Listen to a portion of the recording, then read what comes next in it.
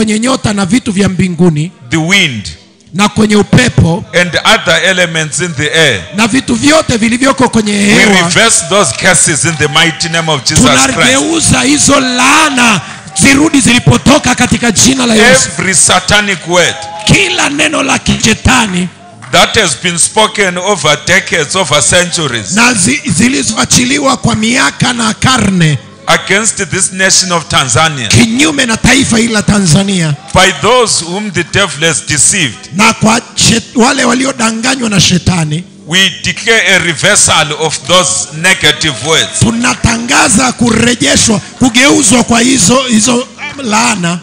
In rulership, Kwenye utawala, we declare that there is alignment. tunakiri na tunatangaza ziingie kwenye mpango. In governance, we declare that there is alignment. Kwenye serikali ninatangaza vikae vijipange.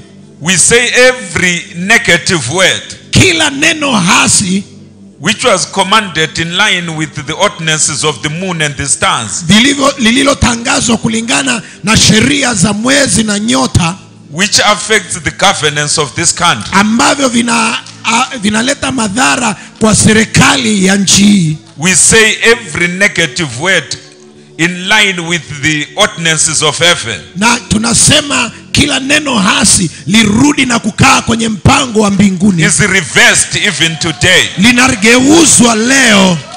We say just like in the days of Deborah, Na tunasema kama wakati ule wa siku za Debora, the stars of heaven, nyota za mbinguni they will cooperate with our march, na zitashirikiana na jeshi letu. they will cooperate with our quest to extend the kingdom of God in Tanzania. Zitashirikiana na kiu yetu ya kusababisha ufalme wa Mungu uendelee Tanzania. We declare that even as Jesus Christ walked on water, Na tunakiri hata wakati ule Yesu alipotembea kwenye maji, there is nothing which is linked to water, wind, or anything which will hinder us.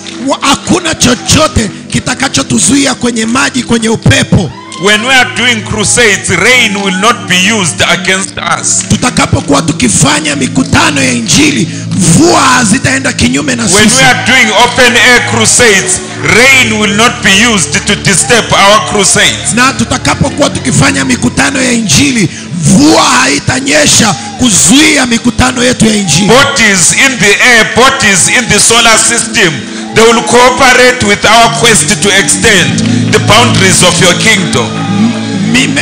Miili au maumbo yaliyoko kwenye nyota, kwenye mfumo huko mbinguni, yatashirikiana na sisi katika kupeleka na kupanua ufalme wa mbinguni. We declare in the name of Jesus Christ, tunatangaza na kukiri katika jina la Yesu, that ordinance is linked to the sun, kwamba hizo sheria lazima zitambue, they will work in alignment with your purpose for our lives, zifanye kazi kulingana na makusudi ya maisha yetu, that will be accurate ili ziwe sahihi in our alignment katika mwelekeo wetu, when it comes to even the festivals of the Lord, ili hata katika watumishi wa Mungu, the feasts of the Lord, kwa ajili ya watumishi wa Mungu. that Father, we are coming into alignment as the church of God, Na Baba, tunakuja katika mwelekeo kama kanisa la kimungu, that in our communities kwamba katika jamii yetu we will not allow Freemasons, hautaruhusu hawa Freemason, will not allow people of other religions hutaruhusu watu wa imani nyingine to harness the ordinances of heaven against us. kutawala au kufaidi matunda ya sheria We za are mbinguni. commanding an alignment in the heavenlies. Tunaamuru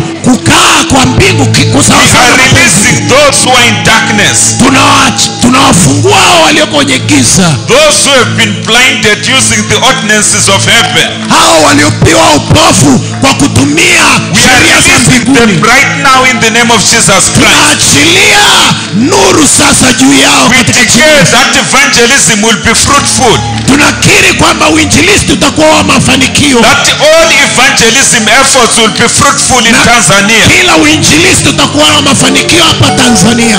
that evangelism in Dodoma will be fruitful in the name of Jesus Christ, Uinjilisti hapa Dodoma utakuwa wa mafanikio katika that jina la Yesu. evangelism in Kilimanjaro will be fruitful in the name of Jesus Christ. Uinjilisti Evangelism in Dar es Salaam will be fruitful in the name of Jesus Christ. Uinjilisti Dar es Salaam utakuwa mafanikio That katika jina la Yesu. evangelism in Arusha will be fruitful in the name of Jesus Christ. Uinjilisti Arusha utakuwa mafanikio katika That jina la Yesu. evangelism will be fruitful all over Tanzania. Uinjilisti utakuwa mafanikio Because katika right now Tanzania. the ordinances of heaven are aligning with your Kwa will. sababu sasa sheria za That the mbingu ziko ordinances of pamoja na heaven sisi. are aligning with your purpose for this nation. Sheria za mbinguni zinaendana na We makusudi. decree in the name of Jesus Christ. Tunakiri na kutamka katika jina la We Yesu. decree in the name of Jesus Christ Tunatamka katika jina la Yesu. that if in the seasons, Na Baba, hata nyakati, the natural seasons are cooperating with your will for us. na nyakati za kawaida zinashirikiana na As wewe the body katika of mapenzi. Christ. Kama mwili wa Kristo. Father, as we gain more understanding Na Mungu uendelee kuelewa zaidi about these ordinances, juu ya hizi sheria Bwana, we will cooperate with you ili tushirikiane na wewe in bringing your will and your purpose na to pass kuyaleta mapenzi yako na in mapenzi our yako generation. katika nyakati zetu na Father, we vizazi. declare that we shall not live in ignorance anymore. Na Baba, tunakiri kwamba hatutakuwa tena tusiojua Like Joshua, na kama Joshua we will be able to command even the sun tutakuwa na uwezo wa kuamuru hata to jua shine and to cooperate with your will for our lives. kuwaka na kuendelea kushirikiana na That's mapenzi like yako. Joshua who lived in the Old Testament. Na kama Joshua aliishi katika agano la We kale, will be able to command even the sun aliweza kuliamuru jua to cooperate with our evangelistic kushirikiana activities. na uinjilisti wetu. We will be able to command even the sun Tutakuwa na uwezo wa to kuamuru jua cooperate with our soul winning activities. na kushirikiana na In the mambo mighty name of Jesus Christ. katika jina la Yesu. Father, we declare in the name of Jesus Baba, Christ tunatangaza katika jina la Yesu, that we will not be victims of heat waves. na hatutakuwa tena wahanga wa hizi. We command all the heat waves to come to a standstill. Na Baba, tunaamuru hivi ziwezi. We command all the droughts to come to a standstill. Tunaamuru maafa yakae In the kimya mighty name of Jesus katika Christ. jina la Yesu Kristo. As intercessors, Kama waombaji, Father, we declare Baba, tunatangaza na that our revelation will only increase kwamba ufunuo wetu utaendelea kuongezeka, about how to harness namna ya kuvuna, all these ordinances that you set in place in the heavenlies. namna ya kuvuna hizi baraka zilizo katika In the sheria za mighty name of mbinguni, Jesus Christ. katika jina la Yesu Kristo. In Jesus' mighty name we pray. Katika jina la Yesu Kristo tumeomba. Oh, Zambrandika Tsukuri. Oh, Shetemaskedosh. Mama zote kibasuna.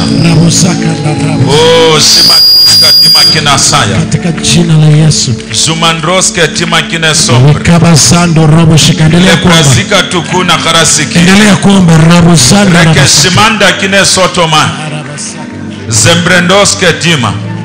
Father, we pray in the mighty name of Jesus Baba, Christ. tunaomba katika jina la Yesu We say, Kristo. Father, may you grant us knowledge. Baba, tunaomba uelewa na May you ufunuo. cause us to know even your will, Baba, tusaidie kujua mapenzi so yako. that we will not live in ignorance, Baba, ili tusiishi katika kutokujua, but katika that ujinga. like your people in the Old Testament, Kama watu wako katika agano we la will kale walk in perfect knowledge of your word. walijua neno lako kwa That like ukamilifu, Jesus Christ who commanded the sea to be still, na Yesu Kristo aliamuru we bahari will be ikakaa able to kimya, command the sea. na tuwe na uwezo wa We will kuamuru be able to command the sun and the moon tuweze kuamuru to jua na mwezi, cooperate with your will for us. kushirikiana na mapenzi In yako kwa the ajili yetu. mighty name of Jesus Christ, Katika jina kuu la Yesu Kristo. we thank you, Lord. Baba, tunakushukuru In Jesus' mighty name. katika jina la Yesu lenye nguvu. Hallelujah. Haleluya. Hallelujah. Haleluya. Let us clap hands for God. Tumpigie Yesu makofi makubwa na Hallelujah. haleluya. Haleluya. Hallelujah. Haleluya. We may sit down. Hallelujah. Unaweza ukakaa. Oh, Shemandroske Tima. Setemayata. I feel the anointing in this place. Ninahisi upako katika ile eneo. Hallelujah. Haleluya. Thank you so much, men of God, for teaching us that. Nakushukuru sana mtu wa Mungu kwa kutufundisha hayo. You know, I would make a confession. Since 2005, Na ninataka nikiri kuanzia mwaka 2005 certain prayer points. Kuna mambo niliyokuwa nikiyaombea. My wife is a witness, and even our leaders that I came with. Na mke wangu ni shahidi, hata wale viongozi ambao wamekuja pamoja na sisi.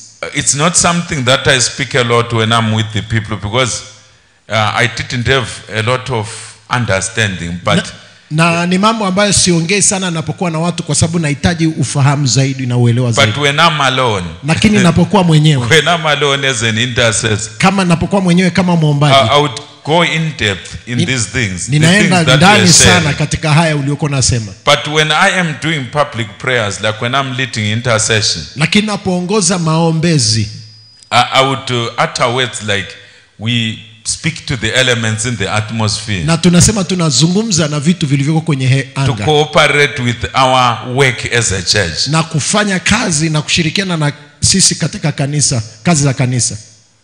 We speak to the ordinances of heaven. I would even utter such words. Na ninasema nazungumza na sheria za mbingu.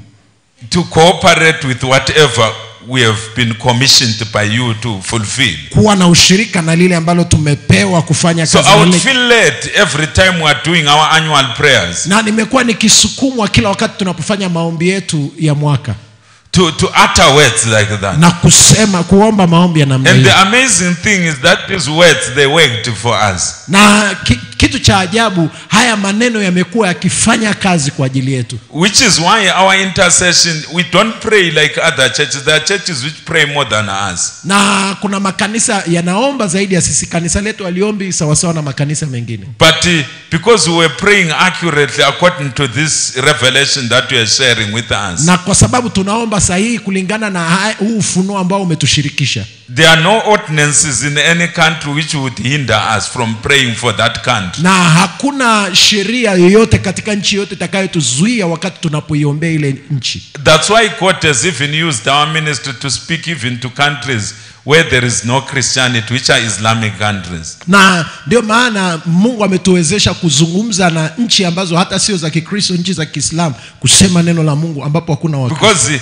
before I release a message, God would tell me, na kabla sijaachilia ujumbe, Mungu ananiambia, before I maybe we publish a message on YouTube. Na kabla hatujaachilia ujumbe katika YouTube, God would tell me to command the elements in a particular country to align. Na Mungu ananiambia niziamuru hizo mbingu za hiyo nchi na vitu vilivyoko huko vikae to align with his will. Kukaa kwenye sawa na mapenzi yake. So by the time I appear on YouTube to declare things, na wakati ninapotokea kwenye YouTube kutangaza jambo, I wouldn't worry about how many people are opposing me. Hainijalishi kwamba ni watu wangapi wananipambana. Because I've been knowing in my inner man that groundwork has been done. Na najua kwa sababu kabisa ndani kwamba kazi ya msingi kule chini imeshakamilika. Hallelujah. Hallelujah. So I believe God will assist us as we go over this teaching. Na naamini Mungu atatusaidia tunapoendelea kujifunza. The video was being short, so I believe it will also be translated to English. Na ninaamini ile video itapelekwa Kiingereza pia. Yeah, I don't think it's too long for it to be translated to English. Naamini si ndefu sana ya kutafsiriwa Kiingereza. So that this kind of knowledge can be shared with the rest of the saints. Ili ufunuo huu uendelee kushirikishwa na sehemu ya mbinguni. I had a question as we were coming. I saw many Muslims wearing their clothes to go to the mosque. Nimekuwa na maswali nilipokuja hapa niona Waislamu. What is happening today? It's a Wednesday, it's not a Friday. Kwa nini leo ni Jumatano sio Ijumaa? Because I used to work for Muslims. In 1997 I was working for Muslims. Na mwaka 97 nilikuwa nafanya kazi kwa Waislamu. So it was puzzling to me. Today is a Wednesday. Na ilikuwa imenipa mshangao, leo ni siku ya Jumatano. But I'm seeing them in their numbers just moving in the morning. Nimewaona asubuhi wakiwa wengi wanatembea. And then when the man of God started to explain, it answered my question. Na mtu wa Mungu alipoanza kueleza imejibu maombi yangu, maswali yangu. Hallelujah. Hallelujah. So we need to know these things. Na tunahitaji kujua advantage of them. Na kuvitumia. And I appreciate God because when the man of God was sharing, na namshukuru Mungu wakati mtumishi wa Mungu alipokuwa akishirikisha, he made sure that he strikes a balance and that it is clear. Na ameweka mlinganifu ambao uko sahihi wazi.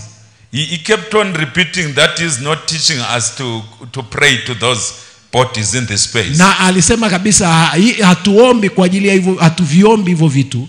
But we are praying to God. Lakini tunaomba kwa Mungu. Our role when it comes to them is to command them. Na nafasi yetu tunapofika hapo ni kuviamuru. Just like Joshua commanded the sun to stand still. Kama vile Yoshua alivyoliamuru jua likae lisimame. If you look at Joshua, he commanded the sun to stand still under an inferior covenant. Na Yoshua aliliamuru jua likae lisimame katika agano lililo dhaifu. We are in a superior covenant. Na sisi tuko kwenye agano lililo na nguvu zaidi. The covenant of Joshua was the Mosaic covenant. Na agano la Yoshua lilikuwa ni agano la Musa. Our covenant is no longer the shadow. You know, Joshua was under the shadow. Unajua agano letu sio kwenye kivuli. Unajua Yoshua alikuwa kwenye agano la kivuli. Our covenant, which is the covenant of Christ. Na agano letu, agano la Kristo, it is the covenant of the substance. Na agano la uhalisi lenye picha yenyewe halisi. If those who were under the shadow, kama hao walikuwa kwenye kivuli, knew how to cause elements in the atmosphere, walijua namna ya kusababisha maumbo ya mbinguni, elements in space in the heavenlies, na maumbo yaliyoko kwa mbinguni, kwenye mbingu, stars and other bodies in the heavenlies, nyota na maumbo mengine yaliyoko kwa mbinguni, to align with the will of God, kukaa sawa na mapenzi ya Mungu kwa ajili ya maisha yao. How much more for us in the substance? Na si zaidi sana sisi leo. This we are shown by Jesus Christ. Hii tuna uhakika tumeonyeshwa na Yesu Kristo. When he was walking on the waves of the sea, like what the man of God read. Kama alivyotembea juu ya mawimbi ya maji. Job, chapter 9. Kama tulivyosoma kwenye Ayubu mlango wa 9. He didn't only walk on water, he also commanded the waves of the sea. Na hakutembea tu juu ya maji, lakini aliamuru mawimbi yakae. And the Bible says we are the body of Christ. Na Biblia inasema sisi ni mwili wa Kristo. And Jesus Christ says in John chapter 8 verse 12. Na Yesu anasema katika Yohana 8 mstari wa 11. I am the light of the world. Mimi ni nuru ya dunia. Whoever follows me shall not walk in darkness. Na yeyote anayenifuata mimi hataenda gizani, but will have the light of life. Na yeye atakuwa na nuru. Which simply means as Jesus Christ walked on water. Na ina maana kama Yesu alivyotembea juu ya maji. And he commanded the waves of the sea. Na akaamuru mawimbi ya bahari. We are able also to command even the waves of the sea. Na sisi pia tuna uwezo wa kuamuru mawimbi ya bahari. Cooperate with the will of God for our lives. Kushirikiana na mapenzi ya Mungu katika maisha yetu. It reminds me of a crusade that was conducted by a certain friend of ours. Inanikumbusha habari ya mkutano wa injili ulioandaliwa na rafiki mmoja last year in Cameroon, in Yaounde, Cameroon. Mwaka jana kule Yaounde, Cameroon. 2 or 3 days before the crusade. Siku 2 au 3 kabla ya mkutano wa injili. The weather, you know, the weather experts, they started to predict that there was going to be a heavy rain. Na wale wa utabiri wa hali ya hewa wakasema kutakuwa na mvua kubwa. That there was going to be very serious rain in Yaounde. Na wakasema kutakuwa na mvua kubwa sana kule Yaounde. Hallelujah. Hallelujah. We fasted as intercessors. Na tulianza kuomba kama kufunga kama waombaji. Because more than 100,000 people were in that crusade. Kwa sababu zaidi ya watu 100,000 walikuwa kwenye ule mkutano. Even outside Cameroon. Na kuna watu wengi walitoka hata nje ya Cameroon. Just imagine rain falling on more than 100,000 people. It will be chaos. Fikiri mvua inanyesha juu ya watu zaidi ya 100,000 kutakuwa na mvua. So we fasted. I told the men of God, God has given us power to command the rain to stop. Na mimi nikamwambia yule mtu wa Mungu, tuna nguvu ya kuamuru mvua isinyeshe. Tukaanza kuomba na kufunga kwa rain did not come. Na ile mvua haikunyesha. In the morning before the crusade. Ilinyesha asubuhi kabla ya afternoon there was no rain. Mchana hakukuwa na mvua. You can watch, it's just that the crusade is in French, but you can watch the crusade. Na unaweza iko kwa Kifaransa hii crusade. Yes, which was conducted in Yaounde by evangelist Chris. I think it was in November, if I'm not mistaken. Evangelist Chris ilikuwa ni Chris, where there was a massive crowd. Kulikuwa na watu wengi sana. That rain, I believe it was not rain from God, Mimi naamini mvua haikuwa mvua kutoka kwa which Mungu, wanted to coincide with the crusade. ambayo iliingiliana na It was mkutano. rain which was engineered by negative forces Na ni mvua in the second heaven ilitokana na wale to wengine escape soul winning. ili kuzuia watu kuokolewa, But we stopped it in the lakini name of Jesus Christ. tuliisimamisha kwa jina la Yesu. We stopped it. Tuliisimamisha. I remember there is a town where I used to live. Ninakumbuka kuna mji ambao nimekuwa nikiishi zamani. That town is 100 kilometers from where I live at the present moment. Na huo mji ni kilomita 100 kutoka pale ninapoishi sasa. They organized a very big tent in order to conduct a crusade. Waliandaa hema kubwa kwa ajili ya kufanya mkutano. A certain prophetess had come to that town which is called Gwanda. Na nabii mmoja alikuja kwenye huo mji unaitwa Gwanda. The prophetess had come to a town which is called Gwanda. Na huyu nabii alikuwa amekuja kwenye mji unaitwa Gwanda. Hallelujah. Hallelujah. So before she came there was no problem with the weather. Na kabla hajaja kulikuwa hamna tatizo na first day of the crusade, of the revival, of the tent revival. Siku ya kwanza ya ule mkutano ule kongamano. Wind came from Norway, a whirlwind. You know a whirlwind? Kimbunga kilikuja kutokea. It came from Norway and uprooted that tent and flattened it. Other people were injured. Na kile kimbunga kiling'oa lile hema na kuumiza watu. It just stewed everything. Na ikaharibu kila kitu. I believe such elements we have to stop them. Na ninaamini hivyo in line with what God taught us. Tunaweza kuvisimamisha ili viendane na makusudi ya Mungu. Hallelujah. Hallelujah. Hallelujah. So we thank God for your teaching, man of God. Tunamshukuru Mungu kwa mafundisho yako, mtu wa Mungu. Hallelujah. Hallelujah. Hallelujah. Hallelujah. With your permission, man of God, we have got a brother and a fellow minister. I was just looking for him.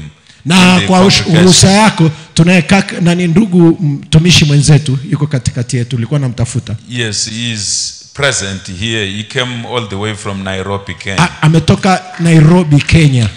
Hallelujah. He came all the way from Nairobi, Kenya. He's seated over there. Ametoka Nairobi, Kenya, ameketi mahali fulani pale. He's called the prophet John Haggai. Anaitwa nabii Jonathan. John Haggai. John Haggai, sorry. Yes, yes. So we thank God for his coming. Tunamshukuru Mungu kwa ajili ya kuja kwake. We have been communicating since from the time we left Zimbabwe. Na tumekuwa tukiwasiliana naye toka tulipoondoka Zimbabwe. He said he is also an intercessor. He loves prayer a lot. If you check his channel, they are always praying on Facebook. And also they pray on YouTube as well. Anapenda maombi sana. Ukiangalia kwenye channel yake utamwona kwenye Facebook na kwenye YouTube ni mtu wa maombi. He's the first Kenyan that came to our church. Ni Mkenya wa kwanza aliyekuja kwenye kanisa letu. When we were still in a classroom. So tulipokuwa kwenye darasa tu. Just imagine someone living in Nairobi. Fikiri mtu anaishi Nairobi. To go to a church which is in a classroom in a high density suburb. Na anaenda kwenye kanisa liloko kwenye darasa kwenye mji mkubwa wenye watu wengi. He was still fellowshipping at another church, but he told us that God sent him to us. Na anasema Mungu alimtuma kwenda kule ili kuwa na ushirika. It's almost 7 years ago. Na I think it's more than 7 years ago. I can't remember, but it's around 2015, 2016. Ilikuwa 2016, 2015 toka alipokuja mara ya kwanza. Hallelujah. Hallelujah. That's when he came to our church. Na ndipo alipokuja kwenye kanisa letu. When we were in a classroom. Tulipokuwa kwenye darasa. So he was with one of our leaders in his room in a place with a lot of mosquitoes. I don't know whether there are mosquitoes in Tanzania. Na alikuwepo pamoja na mmoja wa viongozi wetu kwenye eneo lenye mbu wengi. Sijui kama kuna mbu wengi Tanzania. Eat it in mind. Hakujali. Hallelujah. Hallelujah. He was going to the mountain to pray in our city there, in one of the mountains. Alikuwa anaenda kwenye mlima moja kwenye mji wetu kuomba kwenye mlima moja.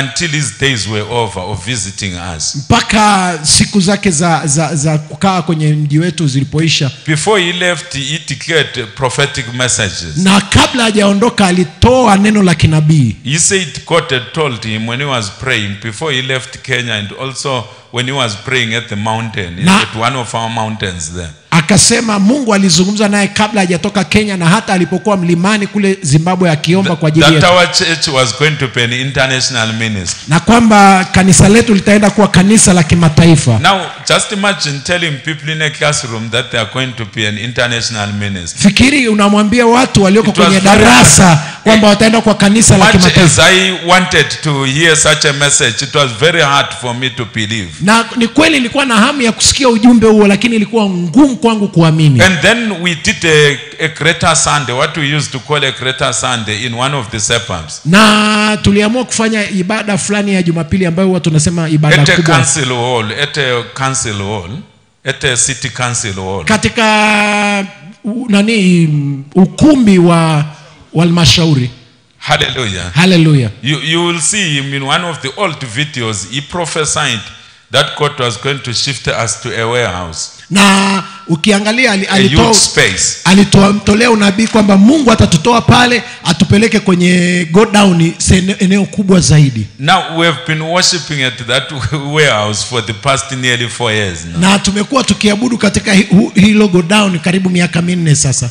We have just started to build our own sanctuary elsewhere. Na tumeanza kujenga kanisa letu mahali pengine. But the things that God used him to speak, they have all come to pass. Na mambo yale yote Mungu aliyomtumia kusema, hallelujah, yote yametimia. So he has been a friend of our ministry for many years. Na amekuwa rafiki wa huduma yetu kwa miaka mingi. Hallelujah. Hallelujah. So he said he is coming this side to support the work that we are doing, and also to be among the intercessors to pray, because first and foremost he is an intercessor. Na alisema anakuja kututia moyo na zaidi kuomba, kwa sababu jambo la msingi la kwanza, yeye ni muombaji. Amekuja kuomba kwa ajili ya hili kongamano. Before he is a church leader. Na kabla hajawa kiongozi wa kanisa. Hallelujah. Hallelujah. So I felt that it was necessary for me to recognize him. Na nimeona ni muhimu kwa mimi kutambua uwepo wake. Hallelujah. Hallelujah.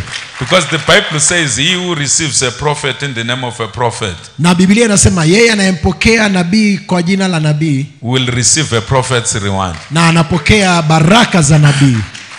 So there are some people who will be receiving rewards of prophets. Na kuna watu watakaopokea baraka za nabii when Jesus Christ returns. Wakati Yesu atakapokuja. Who were not prophets. Ambao hawakuwa manabii. When Jesus returns. Wakati Yesu atakaporudi. And Elijah is receiving his reward. Na Elia atakapokuwa akipokea baraka zake. The widow of Zarephath will be also receiving a reward, which is exactly the same as that of Elijah. Yule mama naye atakuwa akipokea zawadi. Because that's what Jesus Christ. Na hicho ndicho Yesu anachosema. Who is going to be the judge at the last day. Ambaye Yesu atakuja kuwa yeye ndio atakuwa tawala siku ya mwisho. He said anyone who gives a cup of cold water to any of his servants. Na anasema yeyote atakayempa ngaa kikombe cha maji kwa mtumishi wangu shall by no means lose their reward. Na hamna namna yote atakavokosa ile baraka yake. Hallelujah. Hallelujah. So we give honor where it is true.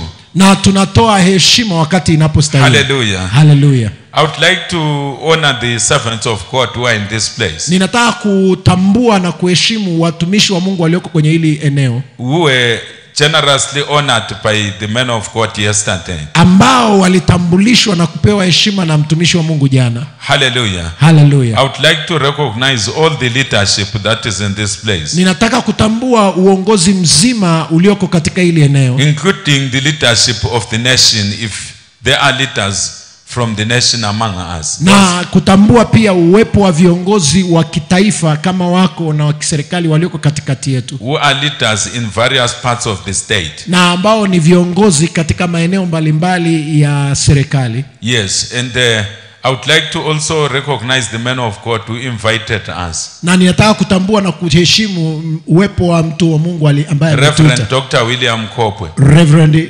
Daktari William Kopwe. Let us clap hands for him. Tupige makofi kwa ajili yake. Let us clap hands for him. Tupige makofi kwa ajili yake. Hallelujah. Hallelujah. Hallelujah. Hallelujah. Hallelujah. I pray that God grows the Tanzania house of prayer. Ninamwomba Mungu aikuze nyumba ya maombi Tanzania. So that it will have physical branches in each and every, I don't know what you call provinces here. In each and every province or region. In each and every region. Anatamani iwe na matawi katika kila mkoa. And in each and every town in Tanzania. Na katika kila mji hapa Tanzania. I don't know whether I'm prophesying or I'm expressing a wish. Na sijui kama natoa unabii au naeleza matamanio. Lakini kama nafanya vyote. In each and every region. Katika kila mkoa. I pray that God gives you land. Na Mungu akupe eneo. To build local chapters. Kujenga ofisi kule. Because we need more intercession in a country like this one. Kwa sababu tunahitaji maombezi katika nchi kama hii. For reasons that I can easily state. Na katika sababu zile ambazo naweza kazieleza kirahisi. Like the need for churches to grow. Kwa ajili ya kanisa kukua. And the need for everything to come into alignment with the will of God. Na kwa ajili ya kila kitu kukaa kwenye usawa na mapenzi ya Mungu. And for reasons which I may not spell out because of sensitivities. Na kwa ajili ya mambo ambayo siwezi kuyaeleza kwa ajili ya umakini. Because of the nature of your nation demographically. Kwa ajili ya nchi yako ilivyojigawa. I pray that the Tanzania House of Prayer. Ninaomba nyumba ya maombi Tanzania. Will have branches, several branches in a big city like Dar es Salaam. Ninaomba iwe na matawi mbalimbali katika mji mkubwa kama Dar es Salaam. And here in Dodoma and everywhere. Hapa Dodoma na kila mahali. Along the coast, even Arusha, Kilimanjaro. Hata Arusha, Kilimanjaro. Every place in Tanzania. Kila mahali Tanzania. That it will have branches. Ili iwe na matawi. And because the resources are there. Kwa sababu rasilimali ziko pale. We command the elements in the atmosphere. Tunaamuru mbingu ziendelee ziwe. To release resources. Ziachilie maligafi. Tanzania House of Prayer. Kwa ajili ya nyumba ya maombi Tanzania.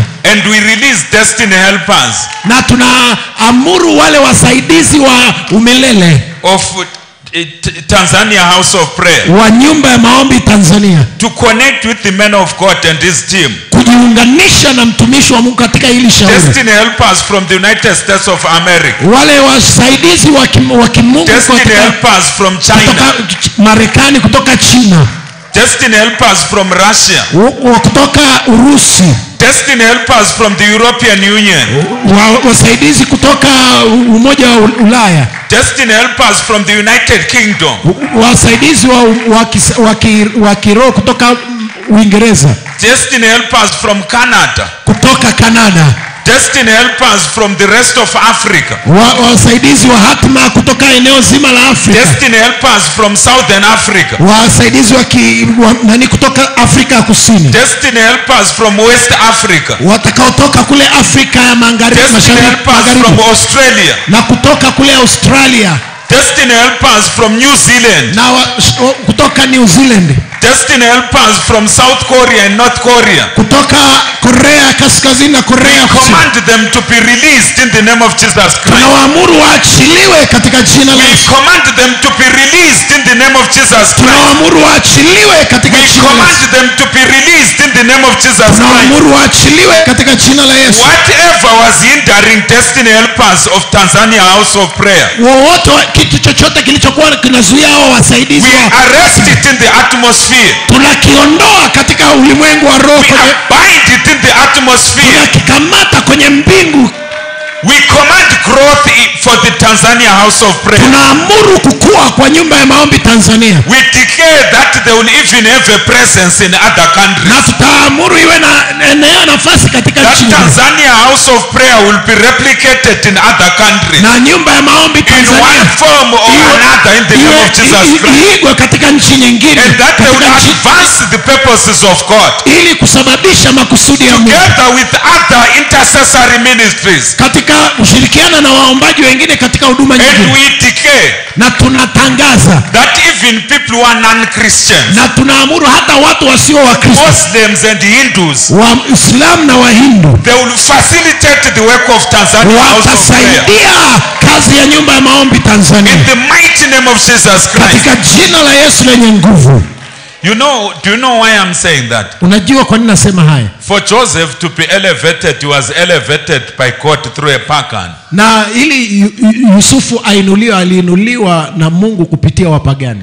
Even Abraham, he became wealthy through King Abimelech Pagan. Na unajua hata Abrahamu alikuwa tajiri kupitia mfalme Abimeleki ambaye alikuwa mpagani. Even when you look at Daniel, he was elevated by God through pagan kings. Na unajua hata Danieli aliinuliwa na Mungu kupitia wafalme wa kipagani. And all these people that I've mentioned, they were living under the shadow. Na hawa wote waliishi katika agano la kivuli. And we are living in the substance.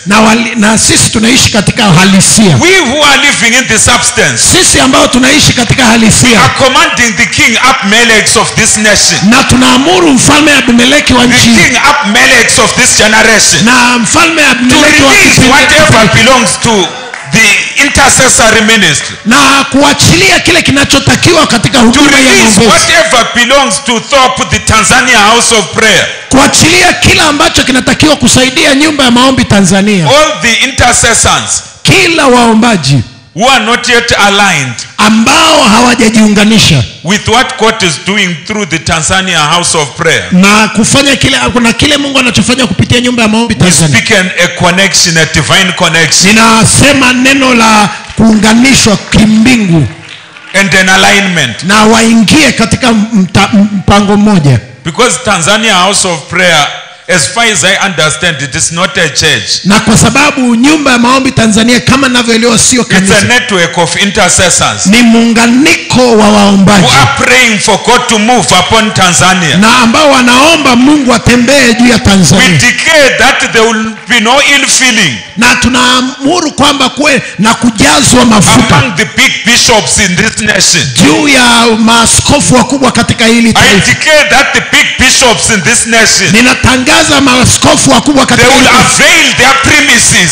Na wataachilia maeneo yao. For Tanzania house of prayer to do the work of God. Na kwa nyumba ya maombi Tanzania kufanya kazi. Big denominations. Na madhehebu makubwa. Those that were founded from within Tanzania. Ambao yanapatikana ndani ya Tanzania. Those that come from elsewhere. Na yale yanatoka mahali pengine. They will cooperate with the work that God is doing. Na watashiriki Tanzania house of prayer. Na kazi ya Mungu inaendelea kupitia nyumba ya Jesus mighty name. Katika jina la Yesu Kristo. We break every barrier. Tunavunja kila vizuizi. Every barrier of religion. Kila vizuizi vya dini. Every barrier of religious divisions. Na kila kizuizi cha dini. We destroy every barrier in the name of Jesus Christ. Tunavunja kila kizuizi katika jina la Yesu.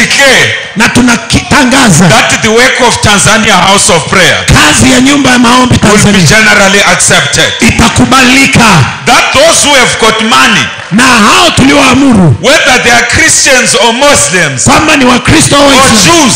Au Wayahudi. They will avail the resources that they have. Wataachilia malighafi. For the work of God to be done by this ministry. Kwa kazi ya Mungu inayofanywa na huduma. For the work of God to be done by this ministry. Kwa kazi ya Mungu inayofanywa na huduma hii.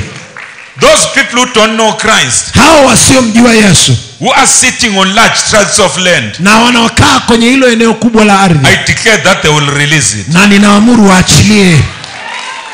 You know, not long ago, God caused me to prophesy upon a certain business person. Na unajua miaka mingi, si mingi sana, Mungu aliniamuru nitoe unabii juu ya mfanyabiashara. Huyu mfanyabiashara sio Mzimbabwe. Yes. Yes, this businessman. Huyu mfanyabiashara is not even a Zimbabwean. Sio mtu wa Zimbabwe. And God caused me to declare that the people who are going to assist him the most. Na nikamwambia kwamba watu watakaomsaidia zaidi will be Hindus and Muslims. Watakuwa Wahindu na Waislamu.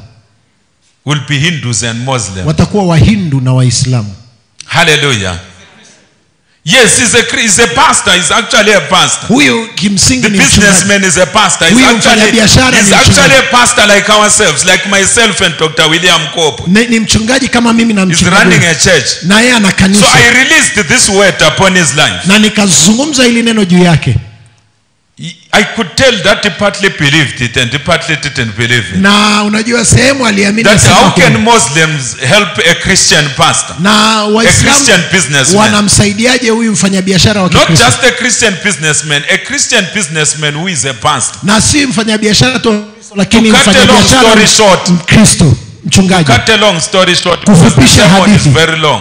kwa sababu ushuhuda ni mrefu. This other time, this man of God was showing me on his phone last year. Na huyu mtu wa Mungu alikuwa ananionyesha kwenye simu yake mwaka jana. That they've reached different memorandums of understanding. Wamefanya makubaliano mbalimbali with these Muslims. Na some from the UAE, United Arab Emirates. Wanaotoka kwenye ufalme za Kiarabu.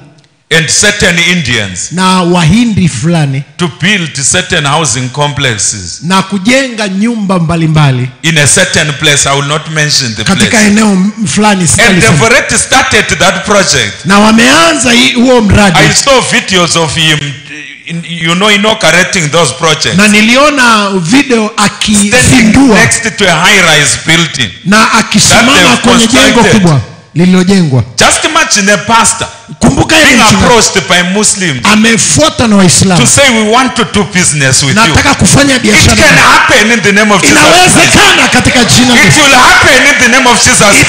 Itafanyika katika jina la Yesu. It will happen in the name of Jesus. Itafanyika katika jina la Yesu. Do we have business people here? Because I'm very spontaneous. Tuna wafanyabiashara hapa. Person, come forward. Kama kuna wafanyabiashara njoo hapa mbele. Come forward. Njoo hapa mbele, njoo hapa mbele. If you are a business person. Kama wewe ni mfanyabiashara njoo hapa mbele. I'm talking about those who have got registered businesses. Mimi nazungumza na hao whether small or big. Biashara iliyosajiliwa. Njoo hapa. Because for you to succeed in a country like Tanzania. Na ili wewe ufanikiwe katika nchi kama Tanzania. Tanzania and Kenya. Na nimeangalia Tanzania na Kenya. The business sector is dominated by Muslims and Indians. Na sehemu ya biashara imeshikwa na Waislamu. It's not an opinion. It's a fact. It's a fact. It's something which is factual. Na imeshikiliwa ni halisi. Hallelujah.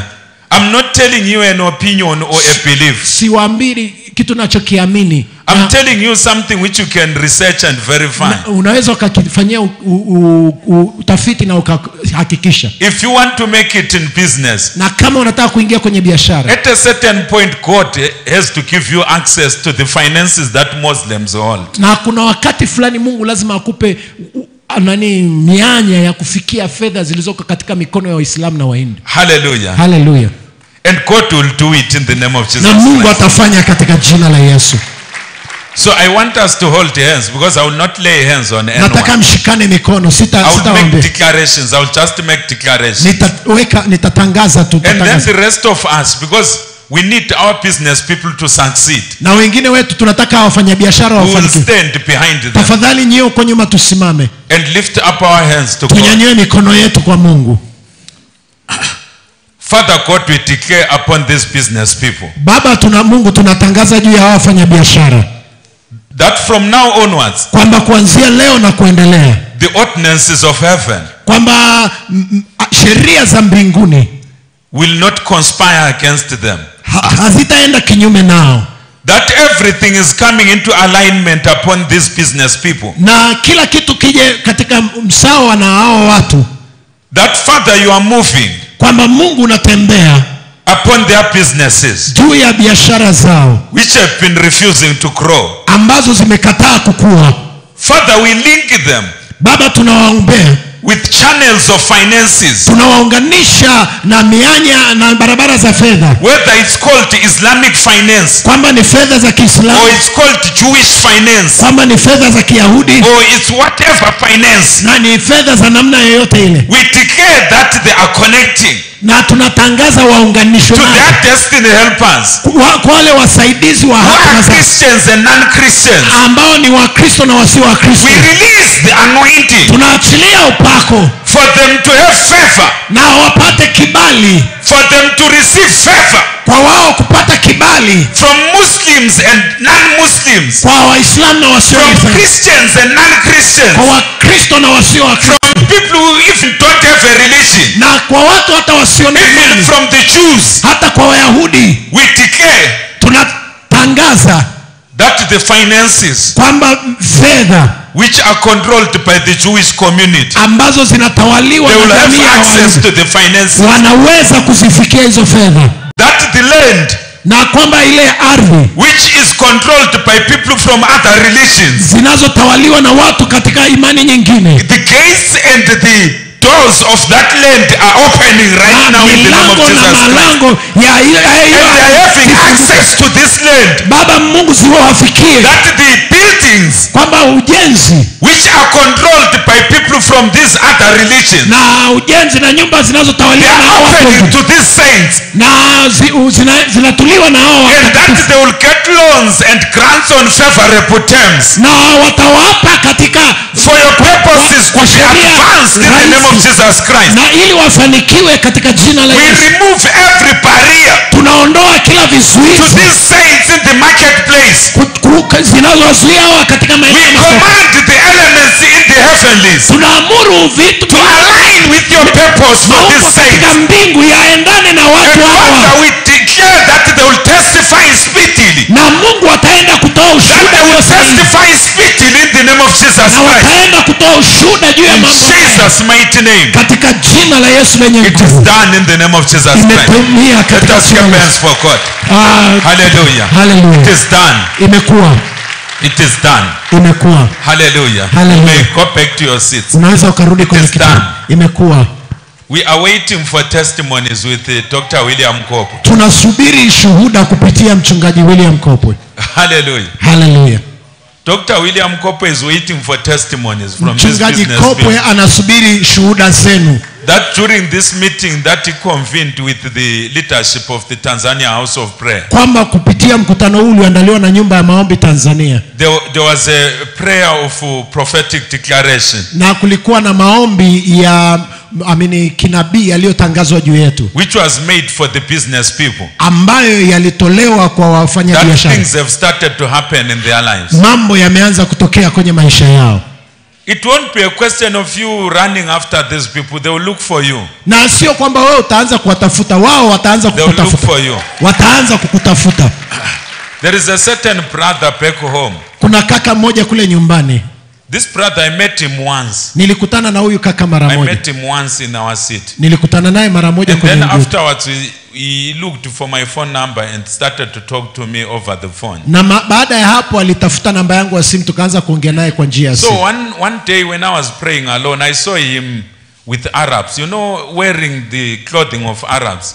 These Arabs that wear a head covering with a rope on top. Siku moja nilipokuwa nikiomba nikamwona amekaa na Waarabu wenye ile kile wamejifunga kile kitambaa ile so I was kamba yao. wondering in the vision, as he converted to something else. Na nikaanza kufikiri kwenye maono kwamba je, amebadilishwa imani kwenda kwenye imani nyingine. The Holy Spirit said no, he has not changed his faith. Na Roho Mtakatifu akaniambia hajabadilisha imani yake. He is just wearing that to honor those people. Na alisema amevaa ili kuwaheshimu tu hao watu. What you are watching is a business meeting, it's not a spiritual meeting. Unachokiona ni mkutano wa kibiashara, sio mkutano wa kiroho. So after praying a bit about that vision, the Holy Spirit prompted me. Na baada ya kuomba kwa muda juu ya hayo maono, Roho Mtakatifu alinitia moyo to share with him that God was opening a door for him to do business with certain Muslims. Na nikamshirikisha kwamba Mungu anafungua mlango wa yeye kufanya United Arab Emirates, kufanya biashara na watu wa mentioned a specific place kule falme za Kiarabu by the Holy Spirit. Nikamwonyesha na eneo halisi. A few months later, miezi michache baadaye, he contacted me. Alinitafuta and said, "Man of God, you won't believe what has taken place." Na akaniambia, mtu wa Mungu, huwezi kuamini kilichotokea. These past 2 or so weeks I was not in Zimbabwe. Na hii miezi miwili UAE, not at my cost.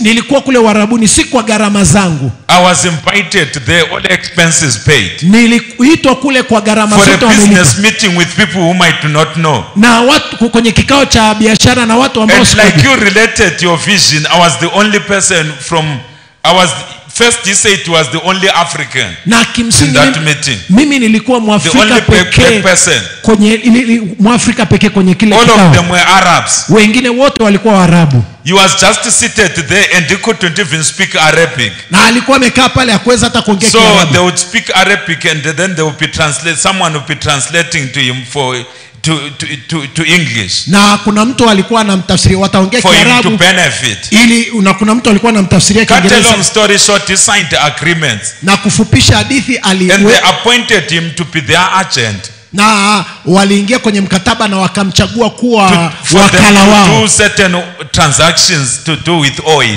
Na kwa ajili ya biashara ya mafuta in certain parts of Africa. Katika maeneo mbalimbali ya Afrika.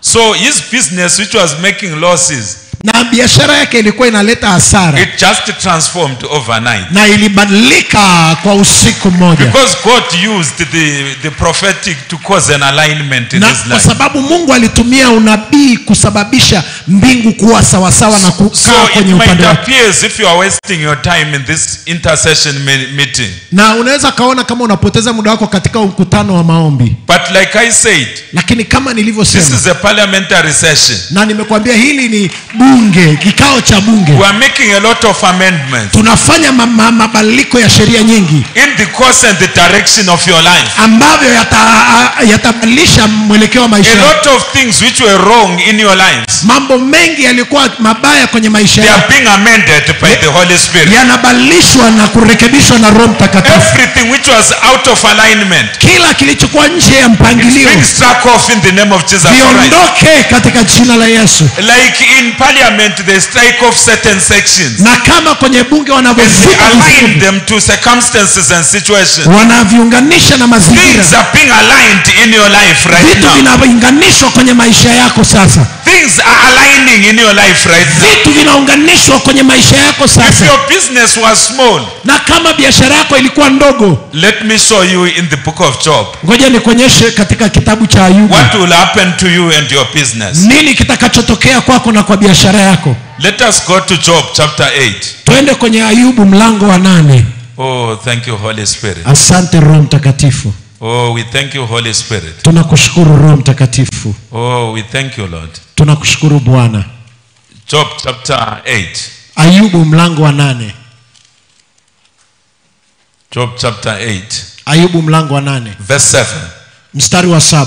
Though your beginning was small, yet your latter end would increase abundance. Tena ujapo huo mwanzo wako ulikuwa ni mdogo, lakini mwisho wako utaongezeka sana. Though your beginning was small, japo mwanzo wako huo ulikuwa mdogo, yet your latter end would increase abundance. Lakini mwisho wako utaongezeka sana. The Holy Spirit is saying, in as much as you are in this meeting, na Roho Mtakatifu anazungumza kwa jinsi ulivyo hapa kwenye though your beginning was small, haijalishi mwanzo wako ulikuwa mdogo, your latter end will increase abundance. Mwisho wako utakuwa mkubwa sana. Because there is an alignment in the heavenly. Kwa sababu kuna muunganiko na mbingu. I'm not even preaching my own sermon. I'm just writing on the points that you are sharing. Na sijaanza kuhubiri mahubiri yangu, naandika tu yale maneno ambayo tumeshirikiana. Hallelujah. Because when the Holy Spirit speaks, he testifies to others in the audience. Na kwa sababu Roho Mtakatifu akisema anathibitisha. When he was sharing, the Holy Spirit was testifying. Na wakati ulipokuwa ukishirikisha wakati anazungumza, Roho Mtakatifu alikuwa anathibitisha. Even though I don't understand the, Swahili, but I can pick one or two things. Na hata kama sikuwa najua Kiswahili, nilidaka kimoja au viwili. I think I have to learn Swahili. How many people believe I have to learn Swahili? Najua nahitaji kujifunza Kiswahili. Wangapi wanaamini? I'm going to learn Swahili. Nahitaji kujifunza Kiswahili. Hallelujah. I think it will make my life easier in East Africa. Na ninaamini itasababisha maisha yangu ya rahisi hapa. At mwalimu, he is going to teach me. Na hapa kuna mwalimu atanifundisha kupitia Zoom. What we can work out. Na tutafanya. Because he was teaching very well yesterday. I said if I could understand this language. Na alinifundisha jana, nikamwambia ningeelewa vizuri lugha. Next time I come here I will be able to greet and to hold a small conversation. Na nikija hapa wakati mwingine, by the special grace of God, nitasalimia na kuwa na mawasiliano kidogo kwa neema ya Mungu. So what I'm sharing is just to encourage your faith. I'm not even sharing part of my message for today. Nachofanya ninakushirikisha ili kukutia moyo. Sijaanza hata kuhubiri ubiri langu. The reason why he was sharing so passionate, na unajua kwa nini alipokuwa anazungumza kwa msukumo ndani, it's because of what God is doing in the heavens. Kwa sababu ya kile Mungu anachofanya kwenye mbingu. For Tanzania, kwa ajili ya Tanzania, for Christians in Tanzania, kwa ajili ya Wakristo Tanzania, there is an alignment which kuna is taking place. mpangilio unafanyika. You see what happened when President Magufuli was president. Unaona kile kitu ambacho, how many things happened? Mambo yalivyotokea wakati Magufuli akiwa rais. Mambo mangapi yalitokea?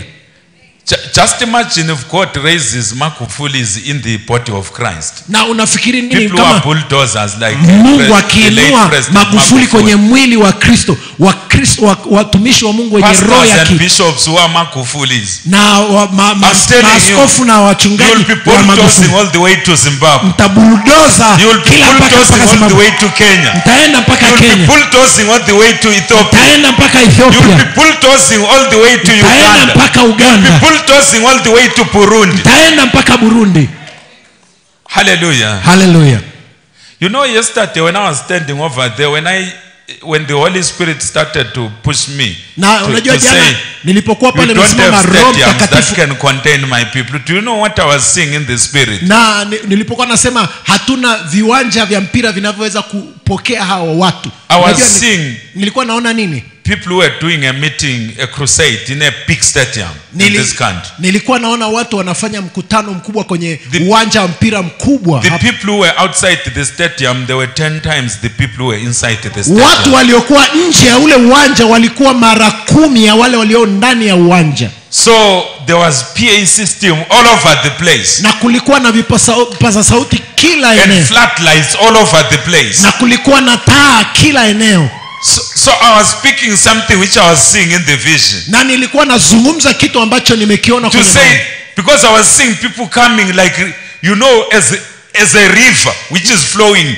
When there is a flood, when there is a lot of water. Nilikuwa naona watu wanakuja kama mafuriko. And even when I'm speaking that I'm beginning to feel the anointing. I was seeing people coming from all directions. Ninapozungumza naona upako. Ninaona watu wanakuja kutoka kila upande. And the people who had organized the crusades, they were saying we were not prepared for this. Na watu walioandaa ule mkutano wanasema hatuko tayari. How are these people coming to our crusade like this? Na watu hawa wanakujaje kwenye mkutano wetu kama haya?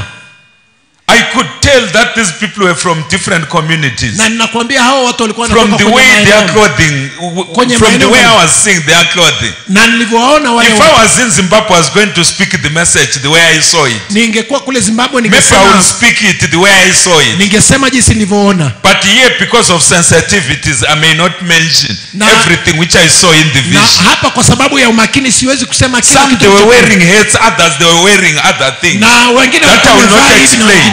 Na siwezi kuelezea.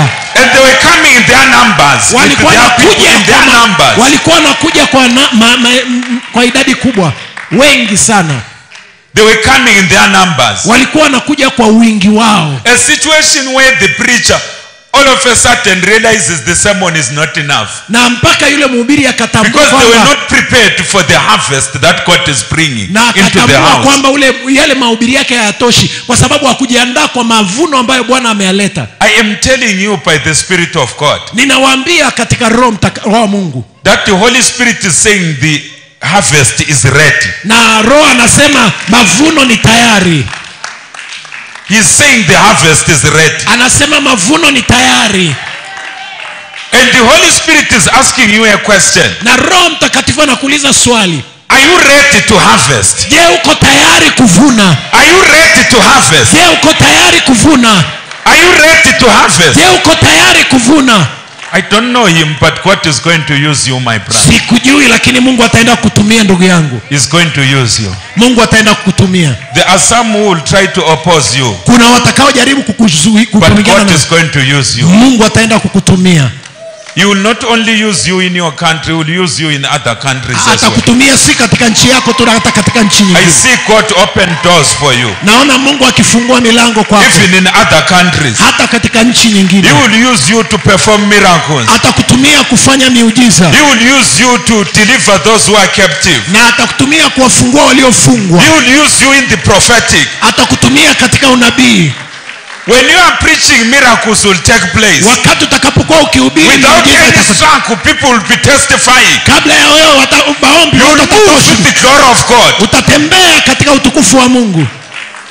And those whom God will cause to cooperate with your ministry. Na wale ambao Mungu atawasababisha kushirikiana na huduma. God is going to release a mighty blessing upon their lives. Mungu ataachilia baraka kubwa juu ya maisha yao.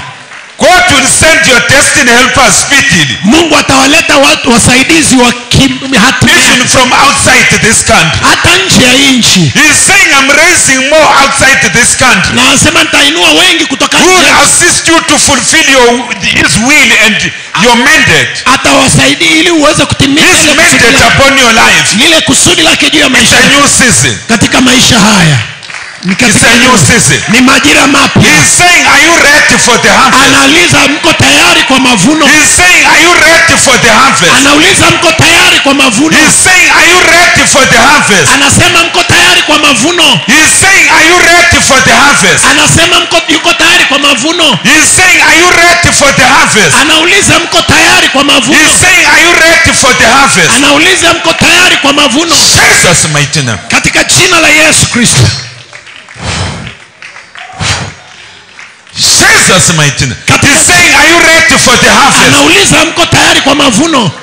He's saying, are you ready for the harvest? Je, uko tayari kwa mavuno?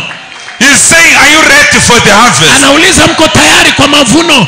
He's saying, are you ready for the harvest? Anasema mko tayari kwa mavuno? He's saying, are you ready for the harvest? Anauliza mko tayari kwa He's mavuno? saying, are you ready for the harvest? Anauliza mko tayari kwa He's mavuno? saying, are you ready for the harvest? Anauliza mko tayari kwa mavuno? He's saying, are you ready for the harvest? Anauliza mko tayari kwa mavuno? He's saying, are you ready for the harvest? Anauliza mko tayari kwa He's mavuno? saying, are you ready for the harvest? Anauliza mko tayari kwa mavuno? There is a massive outpouring. Na kuna nguvu, mwagiko mkubwa wa roho. There is a massive outpouring Kuna mwagiko mkubwa wa roho from the coast, kutoka from pwani, the coast of Tanzania kutoka pwani ya Tanzania to Mount Kilimanjaro, mpaka mlima Kilimanjaro, to Mount Kilimanjaro, mpaka mlima Kilimanjaro, up to the border with Kenya. mpaka kwenye mpaka na Kenya. There is a massive move of the Spirit of God, Kuna mtembeo mkubwa wa roho wa Mungu which won't be restricted to a church, ambao hautawekewa which mpaka wa won't be kanisa, restricted to a church. hautawekewa mpaka na kanisa. God is activating intercessors. Mungu yuko makini katika He is activating intercessors na yuko anatembea na waombaji who will pray for the servants of God watakaoomba kwa watumishi wa to Mungu, broaden their vision, kupanua maono yao, to broaden their vision kupanua maono yao, and receive the mind of God, na wapokee uwepo wa Mungu, to win the lost in their thousands, kupokea to waliopotea kwa win the maelfu, lost in their millions. kuwapata maelfu He's waliopotea. saying, I'm bringing in the harvest. Ninaleta mavuno ndani. He's saying, I am bringing in the harvest. Anasema naleta ndani mavuno. He's saying, I'm bringing in the harvest. Anasema naleta ndani mavuno. He's saying, I'm bringing in the harvest. Anasema naleta ndani mavuno. You know, in the book of Revelation, man of God, Unajua katika kitabu cha Ufunuo mtu wa it Mungu speaks of an angel that was preaching the everlasting gospel in mid-heaven. anasema kuna malaika alikuwa anahubiri injili ya milele kule mbinguni. There is a scripture like that. Kuna huo mstari When angel appeared, na malaika alipotokea proclaiming the everlasting gospel akihubiri injili ya milele in heaven. kule mbinguni. But we know angels don't preach the gospel. Na tunajua malaika hawahubiri injili. It's us who preach the Ni gospel. sisi tunaohubiri injili. So the everlasting gospel Na ile injili ya milele declared by that special angel iliyotamkwa na yule malaika has to align with the gospel that we are preaching. na lazima ilingane, iendane na injili tunayohubiri. It has to align with the gospel Lazima iendane na injili which God is releasing through that angel, the everlasting. na ambayo Mungu anaiachilia kupitia yule malaika injili. And right now God is bringing his servants into alignment Na sasa Mungu analeta watumishi wake kuendana with the message which God is releasing in the heavenly. na ule ujumbe ambao Mungu anauachilia mbinguni. Denominations don't matter. Na madhehebu haijalishi, They don't matter. haijalishi. Denominations don't matter. Madhehebu haijalishi, Because the Holy Spirit is moving. kwa sababu Roho Mtakatifu anatembea. Churches, they will cooperate. I'm not saying churches will become one church. Na makanisa There will yatashirikiana. still be different churches, Kutakuwa na madhehebu but tofauti, they will cooperate lakini yatashirikiana because we are all expanding one kingdom, kwa sababu tunapanua ufalme which mmoja is the kingdom of God. ambao ni ufalme wa Mungu. You know, it's like when you look at Dodoma, it doesn't just have one setup. Na kama Dodoma haina mtaa mmoja. It has got different regions within itself. Kuna mitaa mbalimbali ndani yake. Different setups. Na kuna mitaa mbalimbali. Or different townships. Na miji midogo midogo. The city center. Vitongoji mbalimbali. The fact that a setup has got its own name. Na haijalishi kitongoji kina jina lake chenyewe. It doesn't mean that it's different from Dodoma. Haimaanishi ni tofauti na Dodoma. It's just like our churches. Na ni kama makanisa yetu. They've got different names. Yana majina tofauti. And different orientations. Na misingi tofauti. But we all contribute to the advancement of the kingdom of God. Lakini wote tunahusika katika kuendeleza ufalme wa Mungu. Matthew chapter 6 verse 33. Katika Mathayo mlango wa 6 mstari wa 33. The Bible says, but seek ye first the kingdom of God. Biblia inasema utafuteni kwanza ufalme wa Mungu na haki yake. And then all these other things shall be added unto you. Na haya mengine yote mtazidishiwa. Right now God is bringing all churches in Tanzania. Na sasa Mungu analeta makanisa yote to alignment with his will. Kwenye mwelekeo mmoja na mapenzi yake.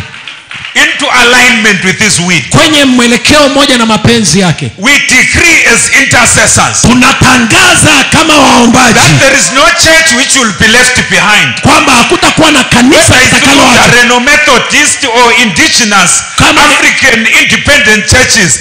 Every church will align in the name of Jesus Christ. Kila kanisa lazima and all churches will serve one purpose. Na kila kanisa which is to win the lost for Jesus Christ. Ni kuwavuta hao watu kwa Yesu. And to lead the lost to a life-saving knowledge of Jesus Christ. Kuleta hao watu kwenye wokovu wa Yesu. Jesus Christ said the Son of Man came. Na Yesu alisema mwana wa Mungu alikuja. He came to save that which is lost. Mwana Adamu alikuja kuokoa kile kilichopotea. But to save that which is lost. Hakuja kuhudumiwa bali kuokoa kile kilichopotea. Kanisa Tanzania.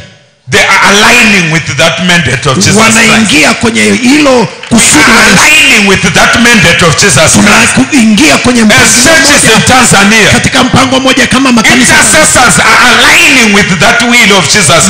Na waombaji wanaunganika kwa Roman Catholic Church or Anglican Church or Methodist Church or Lutheran Church or Moravian Church or Mennonite Church or whatever church gani. They are all aligning with the will of Jesus Christ. Yote yanajiunganisha kwenye mapenzi of Jesus Christ. Kwenye mapenzi ya Mungu. Because souls are coming. Kwa sababu roho zinakuja. They are not coming for us to have big names. Hawaji ili sisi tuwe majina makubwa.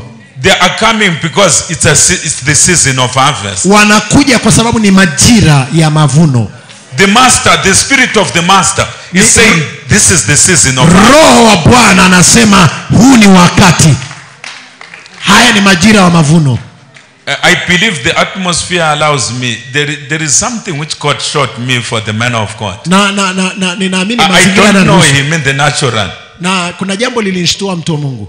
Yes, but I saw him move with the people who are like missionaries. Black and white missionaries. Nimekuona ukitembea na watu wa misionari weupe na disadvantaged communities. Katika watu ambao maeneo yaliyo na shida. They were preaching the gospel. Walikuwa wanahubiri injili. But also ministering to the needs of the people in disadvantaged communities. Na kuwasaidia watu wenye uhitaji katika jamii ya watu. Boreholes and building classrooms. Na mkijenga madarasa, mkijenga na literature. Na mkitoa vitabu. Assisting women who are underprivileged. Na kuwasaidia wamama wenye shida. Widows and who are elderly. Na walio wajane na walio to start certain projects.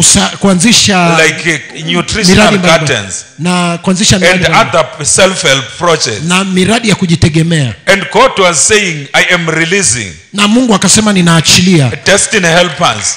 Wasaidizi wa kihatima. To you. Kwako. And the leadership in your ministry. Na uongozi katika huduma yako. For you to reach out to communities which are underserved in terms of the gospel. Na kuwafikia watu ambao hawajafikiwa na Because those communities are in serious need. Kwa sababu hizo jamii ziko katika uhitaji. The Spirit of God was saying, I'm sending you with resources. Na Roho Mungu anasema na kutuma na I am kutajia. connecting you to people who have got the resources. Na ninawape na As you go there, you will build schools. Na utaanza kujenga As you go there, you will build clinics. utajenga clinics. As you go there, you will build whatever is needed in the community. Na mkifika pale utajenga God was kinachohitajika. saying, I'm giving him a constructing and a building anointing. Ninakuachilia upako wa ujenzi. An anointing to open up and cause development to exist in remote places. Na ili kwenda kufungua ufalme wa Mungu kuishi katika maeneo yale. To break the curse of unemployment. Kuvunja laana ya kutokuajiriwa. Because I saw them praying as leaders. Na nimewaona mkiomba kama places where there is chronic unemployment. Kwenye eneo ambalo halina ajira. People are unemployed. And God was causing even the government to follow in their footsteps. Nimeona hata to begin to open up certain places for development. Serikali ikienda kuwafuatilia. God was saying, I am giving him an anointing which transcends being merely a pastor. Mungu anachilia upako. God was saying, I am causing you to be a catalyst for change in your country. Mungu anasababisha uwe msababisha a catalyst for change even in other countries. Sababishi mabadiliko kwenye hata nchi nyingine. You won't be doing a lot of charismatic things. But when it goes to different communities, hautafanya mambo ya charismatic sana, lakini utakapoenda kwenye hizo jamii, the communities will be renewed. Na hizo jamii zitaanza kuishi. Communities will be healed. Hizo jamii zitaanza kuishi. Communities will be restored. Hizo jamii zitarejeshwa. Where witchcraft has been ruling, it will be broken as you pray in those places. Mahali ambapo uchawi umekuwa kitawala utavunjika katika Jesus mighty name. Utakapoomba katika jina la Yesu. Hallelujah. Hallelujah. I feel the atmosphere that the heavens are open. Mbingu zimefunguka.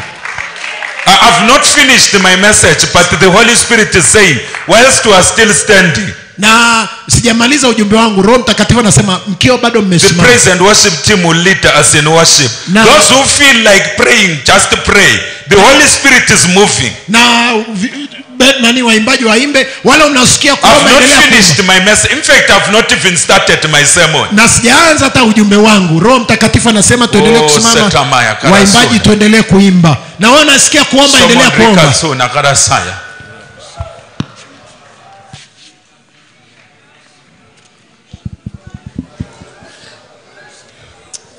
The Holy Spirit is moving. Roho Mtakatifu anatembea. The Holy Spirit is moving. Roho Mtakatifu anatembea. Yes.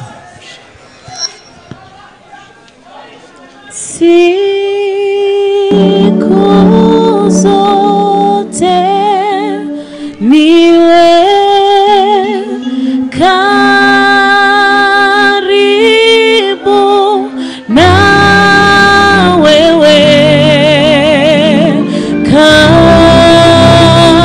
karibu zaidi.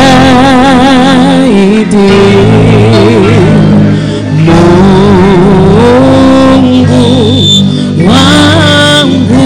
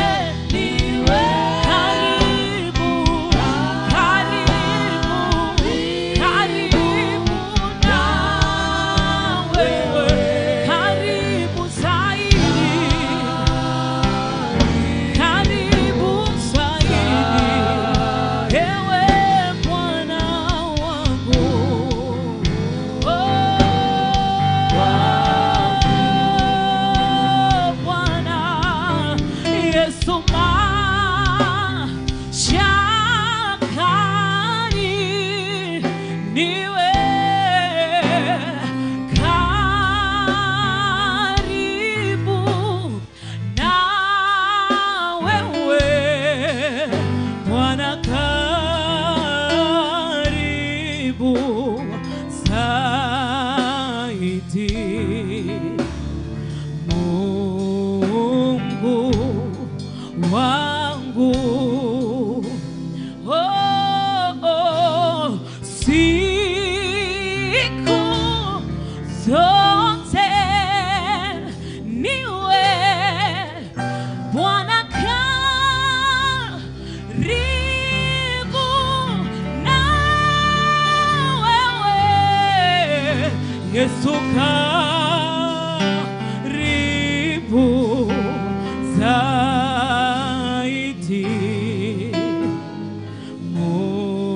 Mungu wangu, sema tena, siku zote niwe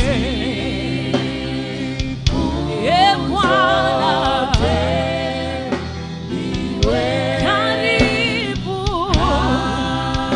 karibu na wewe, karibu zaidi, karibu zaidi Bwana, Bwana Mungu wangu. Hallelujah. Hallelujah. Let us lift up our hands. Tuinue mikono yetu. Oh, Shepherd. Just connect with the Holy Spirit. Jiunganishe tu na Roho Mtakatifu. Before I share my brief message, which I'm going to finish later in the afternoon, Kabla sijawashirikisha mahubiri yangu ambayo Connect with the tamalizia Holy mchana, Spirit. jiunganishe na Roho Mtakatifu. right now there are certain people who are receiving the unction Na kuna watu hapa wanapokea majibu. to connect accurately with the Holy Spirit. Kujiunganisha sahihi na Roho Mtakatifu. Anything which had hindered you from connecting with the Holy Spirit, Chochote kilichokuwa kinakuzuia kujiunganisha na Roho it is Mtakatifu removed right now in the name of kinaondolewa Jesus sasa Christ. katika jina la Yesu. The Holy Spirit is moving. Roho Mtakatifu anatembea. He is moving. Anatembea. He is moving. Anatembea. He is moving. Anatembea. He is moving. Anatembea. He is moving. Anatembea. He is moving. Anatembea. He is moving. Anatembea. He is moving. Anatembea. He is moving. Anatembea. He is moving. Anatembea. I wanted to start the sermon. The Holy Spirit told me, I am moving. Na Wait a bit, I am moving. nilitaka kuanza mahubiri. Roho Mtakatifu akaniambia subiri, ninatembea. Subiri kidogo, ninatembea. When you Natembea. are connect with the Spirit of God, Jiunganishe na Roho wa Bwana. Jiunganishe na Roho wa Bwana. you don't need any person to touch you physically. Huhitaji mtu yoyote akuguse kimwili. You don't need any person to touch you physically. Hauhitaji mtu yoyote akuguse mwilini. He is moving. Anatembea. He is moving. Anatembea. And he is removing everything which has limited you. Anaondoa kila kilichokuwa kinakuwekea kizuizi, kilichokuwa kinakuwekea ukomo. Anything which has limited your spiritual life. Kila kilichokuwa kinazuia maisha yako ya Which has kiroho. limited your family. Kila kilichokuwa kizuia maisha yako ya kiroho. He is releasing you right now. Anaachilia nguvu zake. He is releasing you right now. Anakuweka huru sasa. He is releasing us right now. Anatuweka huru sasa. He is releasing us right now. Anatuweka huru sasa. He is releasing us right now. Anatuweka huru sasa. He is releasing us right now. Anatuweka huru sasa. He is releasing us right now. Anatuweka huru sasa.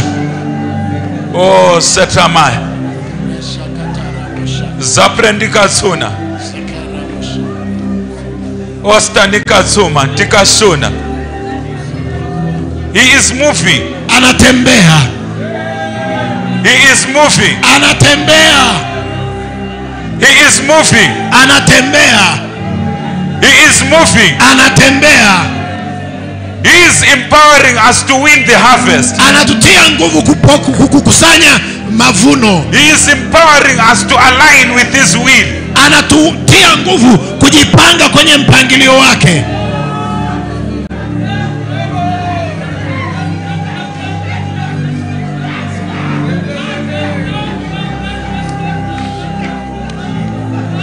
Zote maskedos.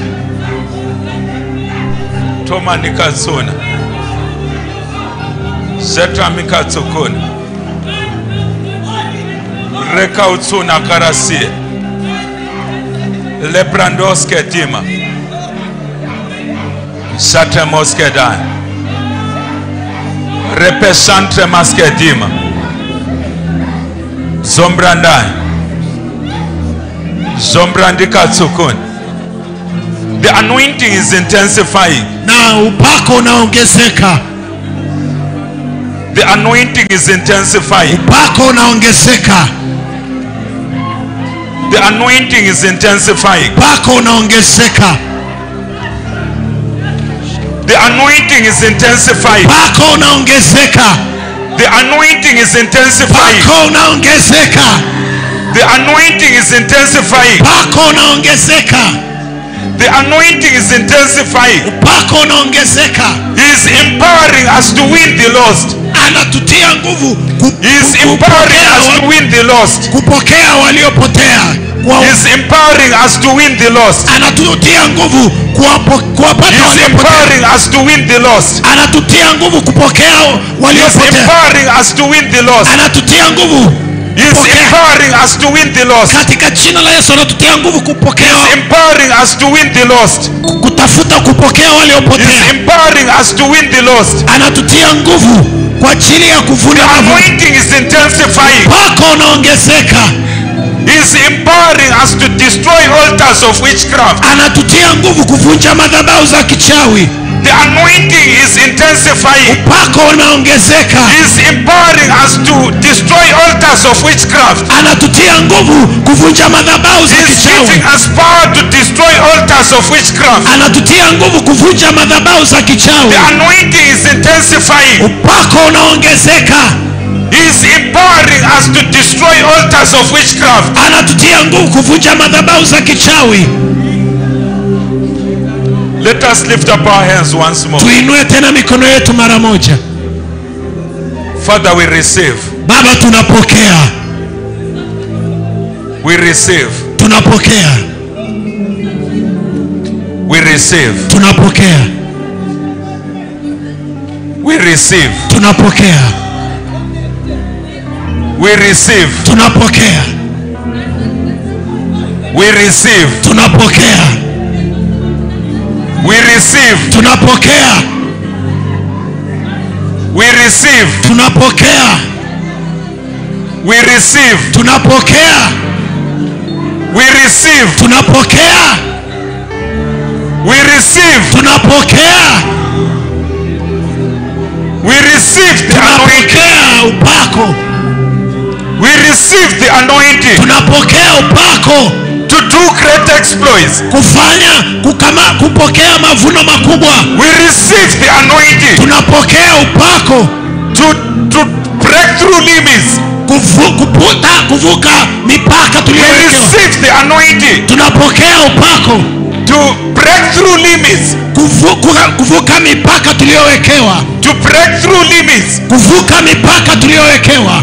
We receive the anointing Tunapokea upako to break through limits. kuvunja ile mipaka tuliyowekewa.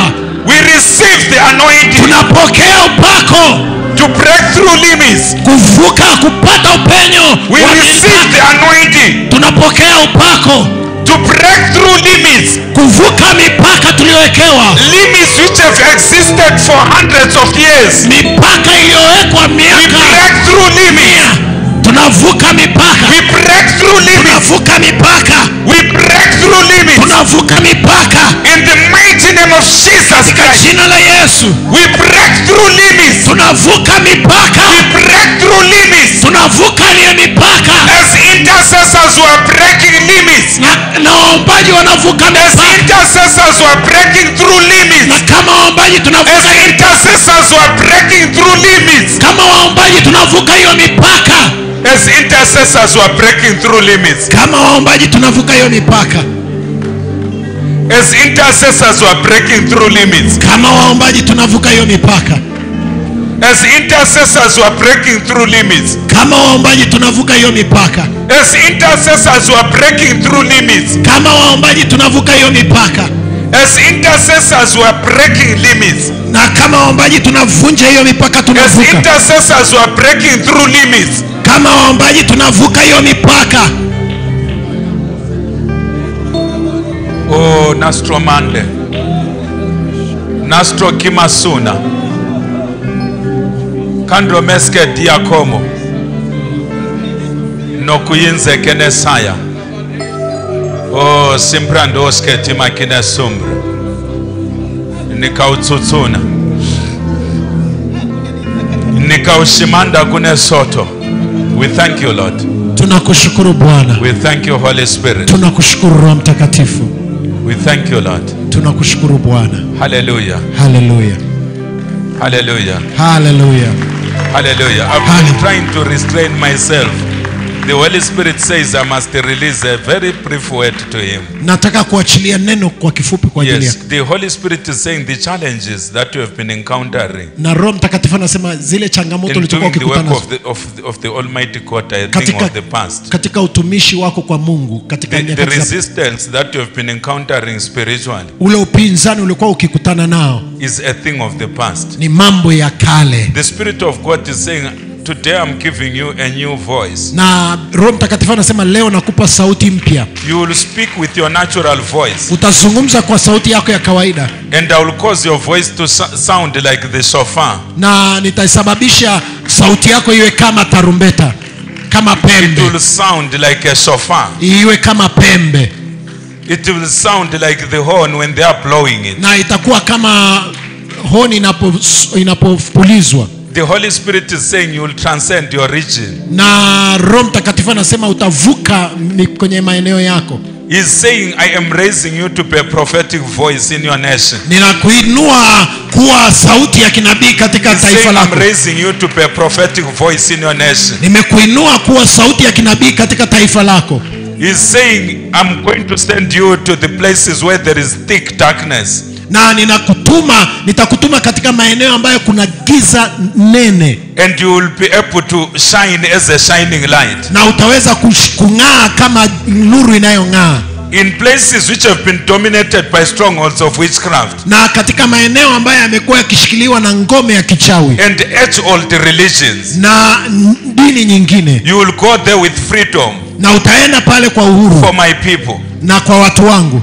And whatever you declare under my anointing, na kile chochote utakachokitangaza katika uwepo kitakuja kutimia speedily, kwa haraka, sometimes more speedily, kwa wakati mwingine kwa haraka sana, than whatever you are able to imagine or think.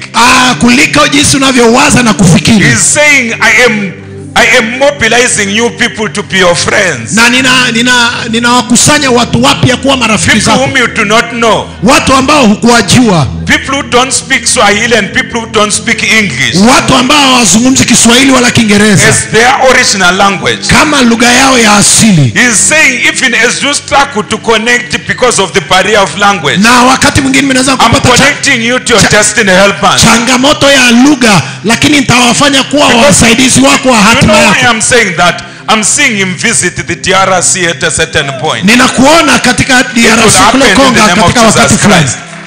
Ukihubiri injili ya Kristo. Hallelujah. Hallelujah.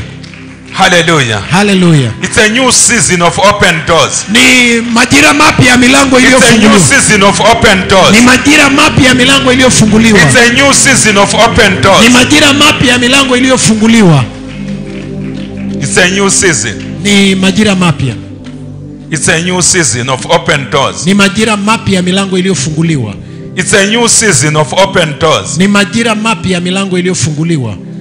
Man of God, there is a move that God is bringing Na to your church organization, denomination. Kuna mtembeo wa Mungu ambao anauleta kwenye kanisa lako na dhehebu lako. It will especially affect fairly young people, 35 years and below. Na itagusa sana vijana miaka 35 kushuka chini. The way the Holy Spirit will be moving, it will be violent. Na namna Roho Mtakatifu atakapotembea itakuwa kama fujo. Some people who are far much older than that age group, watu wakubwa wa umri mkubwa kuliko huo, they might begin to think that it is not God. Na wataanza kufikiri kama so sio I saw a very serious charismatic move of God. Ninaona mtembeo wa kikarismatiki wa within your denomination. Katika dhehebu lako. I saw young people begin to pray more than Pentecostals and people in other so-called highly charismatic churches are able to pray. I saw young people being moved by the Holy Spirit to do spontaneous all-night prayers. Spontaneous chain prayers. I saw God begin to use these young people to win many people who are lost, especially those who are young. And God was saying, Mungu anasema, in as much as you are in this meeting, na kadiri ulivyokuwa kwenye is releasing an Elijah anointing, na anaachia so that the hearts of the fathers kwamba mkono wa are aligned with the hearts of the sons, mioyo ya watoto iunganike na mioyo ya vijana na wa kike na wa kiume. The hearts of the children are aligned with the hearts of the fathers iunganike na mioyo ya baba na mama zao, because when there is misalignment, kwa sababu wanapokuwa haijaelekeana pamoja, the enemy uses that to create division. Na Mungu adui anatumia kuleta vurugu. So I wanted to restrain the word and speak it private. Nilitaka kuzuia ile neno lisungumze. But the Holy Spirit said, I am going to do my work publicly. Why would you declare it private? Na nilitaka kusema kwa siri, lakini Roho akasema nitaenda kufanya wazi. Kwa nini unataka kuzungumza kwa siri? Na vitu vimeshaanza kutokea katika maeneo ya makanisa lako. Itaongezeka.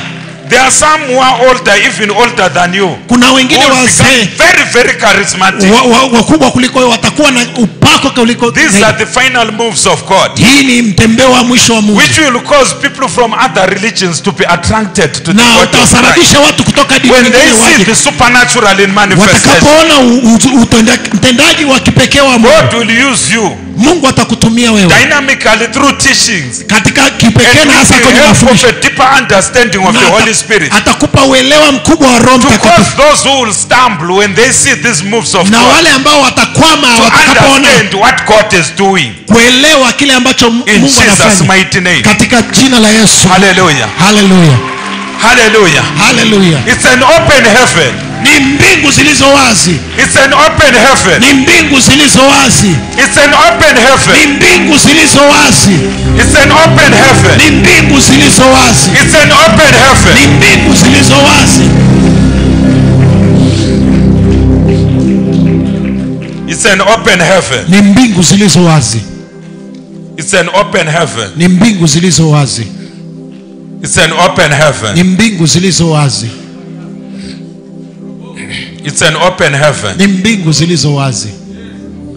It's an open heaven. Ni mbingu zilizo wazi. It's an open heaven. Ni mbingu zilizo wazi.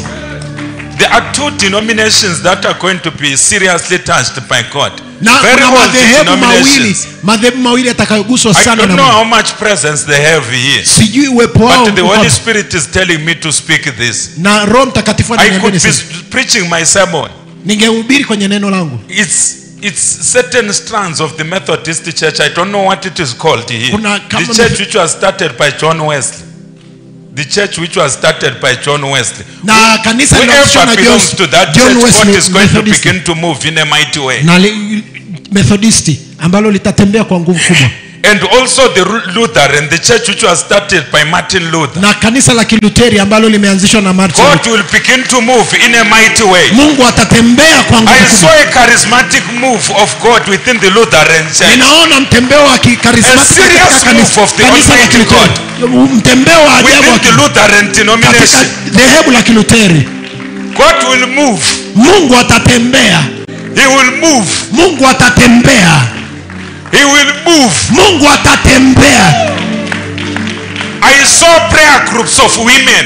Ninaomba I maombi ya saw prayer wanawake. groups of men. Ninaona maombi ya I wanaume. saw prayer groups of youth Ninaona maombi ya within vijana. the Lutheran and certain strands of the Methodist people. Na katika dhehebu la Lutheran na I Wamethodisti. saw the Spirit of God move them Ninaona roho wa Mungu to do akiwatembea early morning prayers, wakifanya maombi ya which asubuhi they were calling morning glory. na zinazoitwa morning glory. And even some people from the mainstream Pentecostal churches, Na hata kwenye they makanisa were ya Kipentekoste joining that move.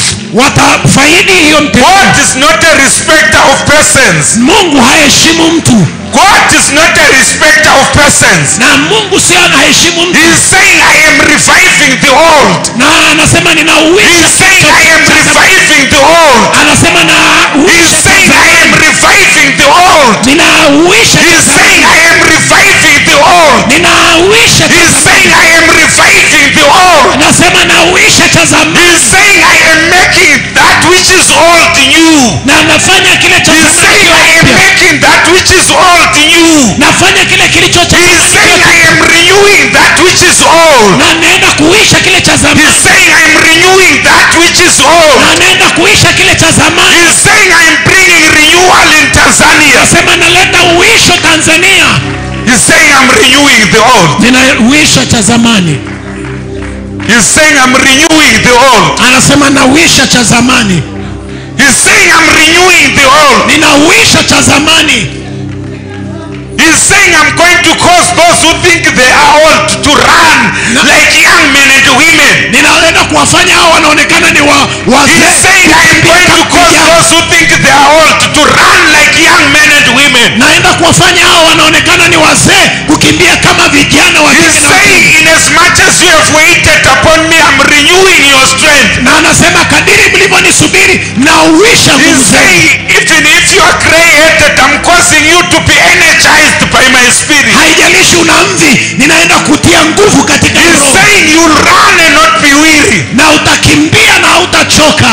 He is saying, you'll run and not be weary. Na utakimbia na He hautachoka. is saying, you'll Hautazimia. run and not be weary. Na utakimbia He na is saying, you hautazimia. won't get tired. Hautachoka. He is saying, you won't get tired. Anasema hautachoka.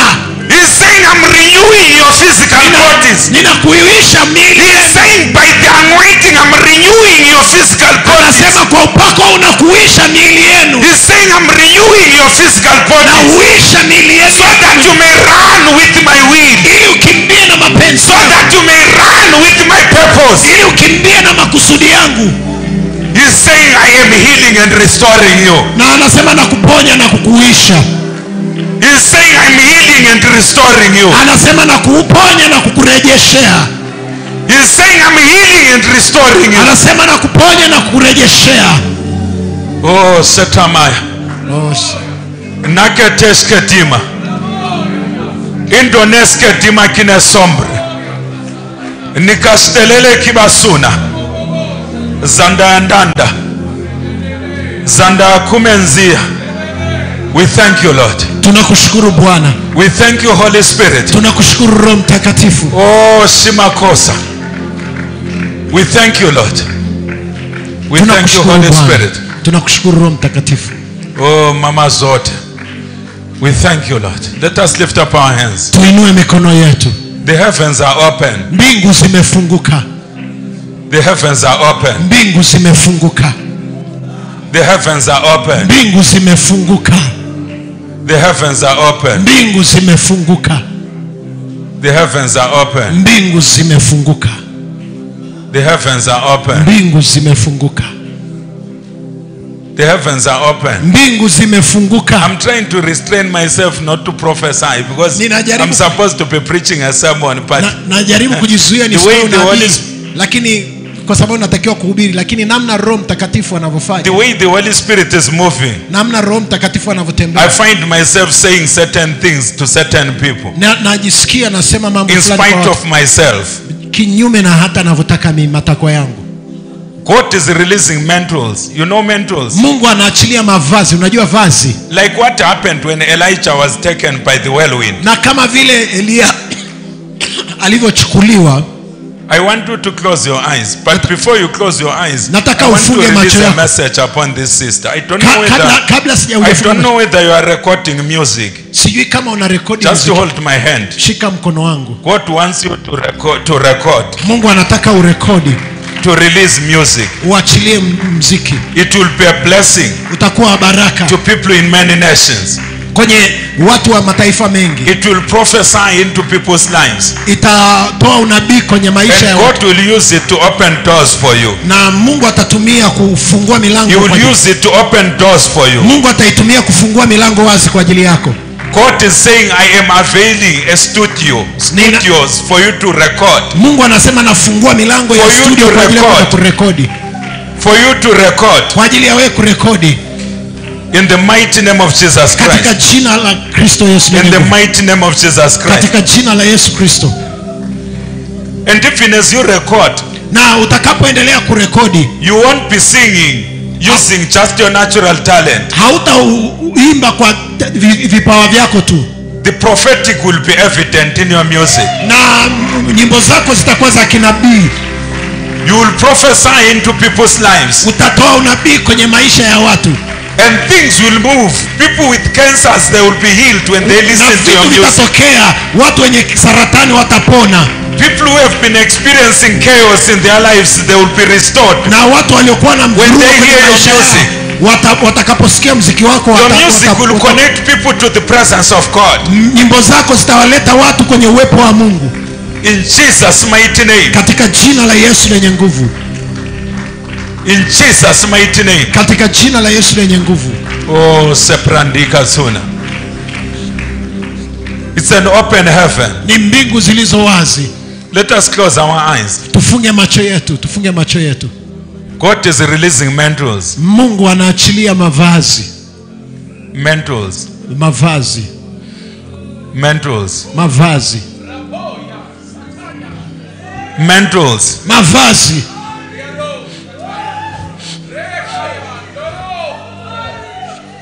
I don't know what you do for a living. Sijui unafanya nini kwa kuishi. I don't know what you do for a living. Sijui unafanya nini kwa But kuishi. I saw God give you grace Naona Mungu akikupa neema to establish a very powerful consultancy company. ukianzisha I saw you work as a kampuni kubwa consultant ya ushauri. in addition to doing the work of God. Zaidi ya kufanya ile kazi ya Mungu. The Spirit of God was saying, I've given you wisdom. Roho wa Mungu anasema nimekupa hekima. For you to speak solutions. Kutoa wewe kuzungumza suluhisho. To organizations, even non-Christian organizations, even companies. Kwenye makampuni hata yasiyo ya Kikristo. You are saying, I'm opening doors for you. Nasema nafungua milango kwako. In East Africa. Katika Afrika Mashariki. In West Africa. Na kule Afrika Southern Africa. Na Afrika ya Kusini. In Central Africa. Na katika Afrika ya Kati. In North Africa. Na Afrika ya Kaskazini. In the Middle East. Na katika Mashariki ya Kati. In the Americas. Na kule Marekani. I saw him prosper in consultants. Ninaona ukifanikiwa katika ushauri. I saw him prosper in consultants. Ninakuona ukifanikiwa katika ushauri. I saw him regarded as an expert. Nakuona kama mtaalamu. Regarded as an expert. Ukiwa kama mtaalamu. The Spirit of God was saying, I'm giving him wisdom. Na Roho wa Mungu anasema nakupa hekima. Like the wisdom that I gave to Daniel. Na kama ile hekima niliyopa Daniel. For you to be able to come up with solutions. Kwa wewe kuja na solutions. Very simple heavenly solutions. Suluhisho la mambo. To problems that affect organizations. Suluhisho la matatizo yaliyoshika When you listen to whatever is taking place in an organization, ukiangalia yale yanayotendeka katika kampuni, you will be able to suggest solutions. Utakuwa na uwezo wa kuleta opening any books. Kabla kusoma vitabu, utakuja masuluhisho kwa upako. Utakuja kwa njia upako msuluhisho.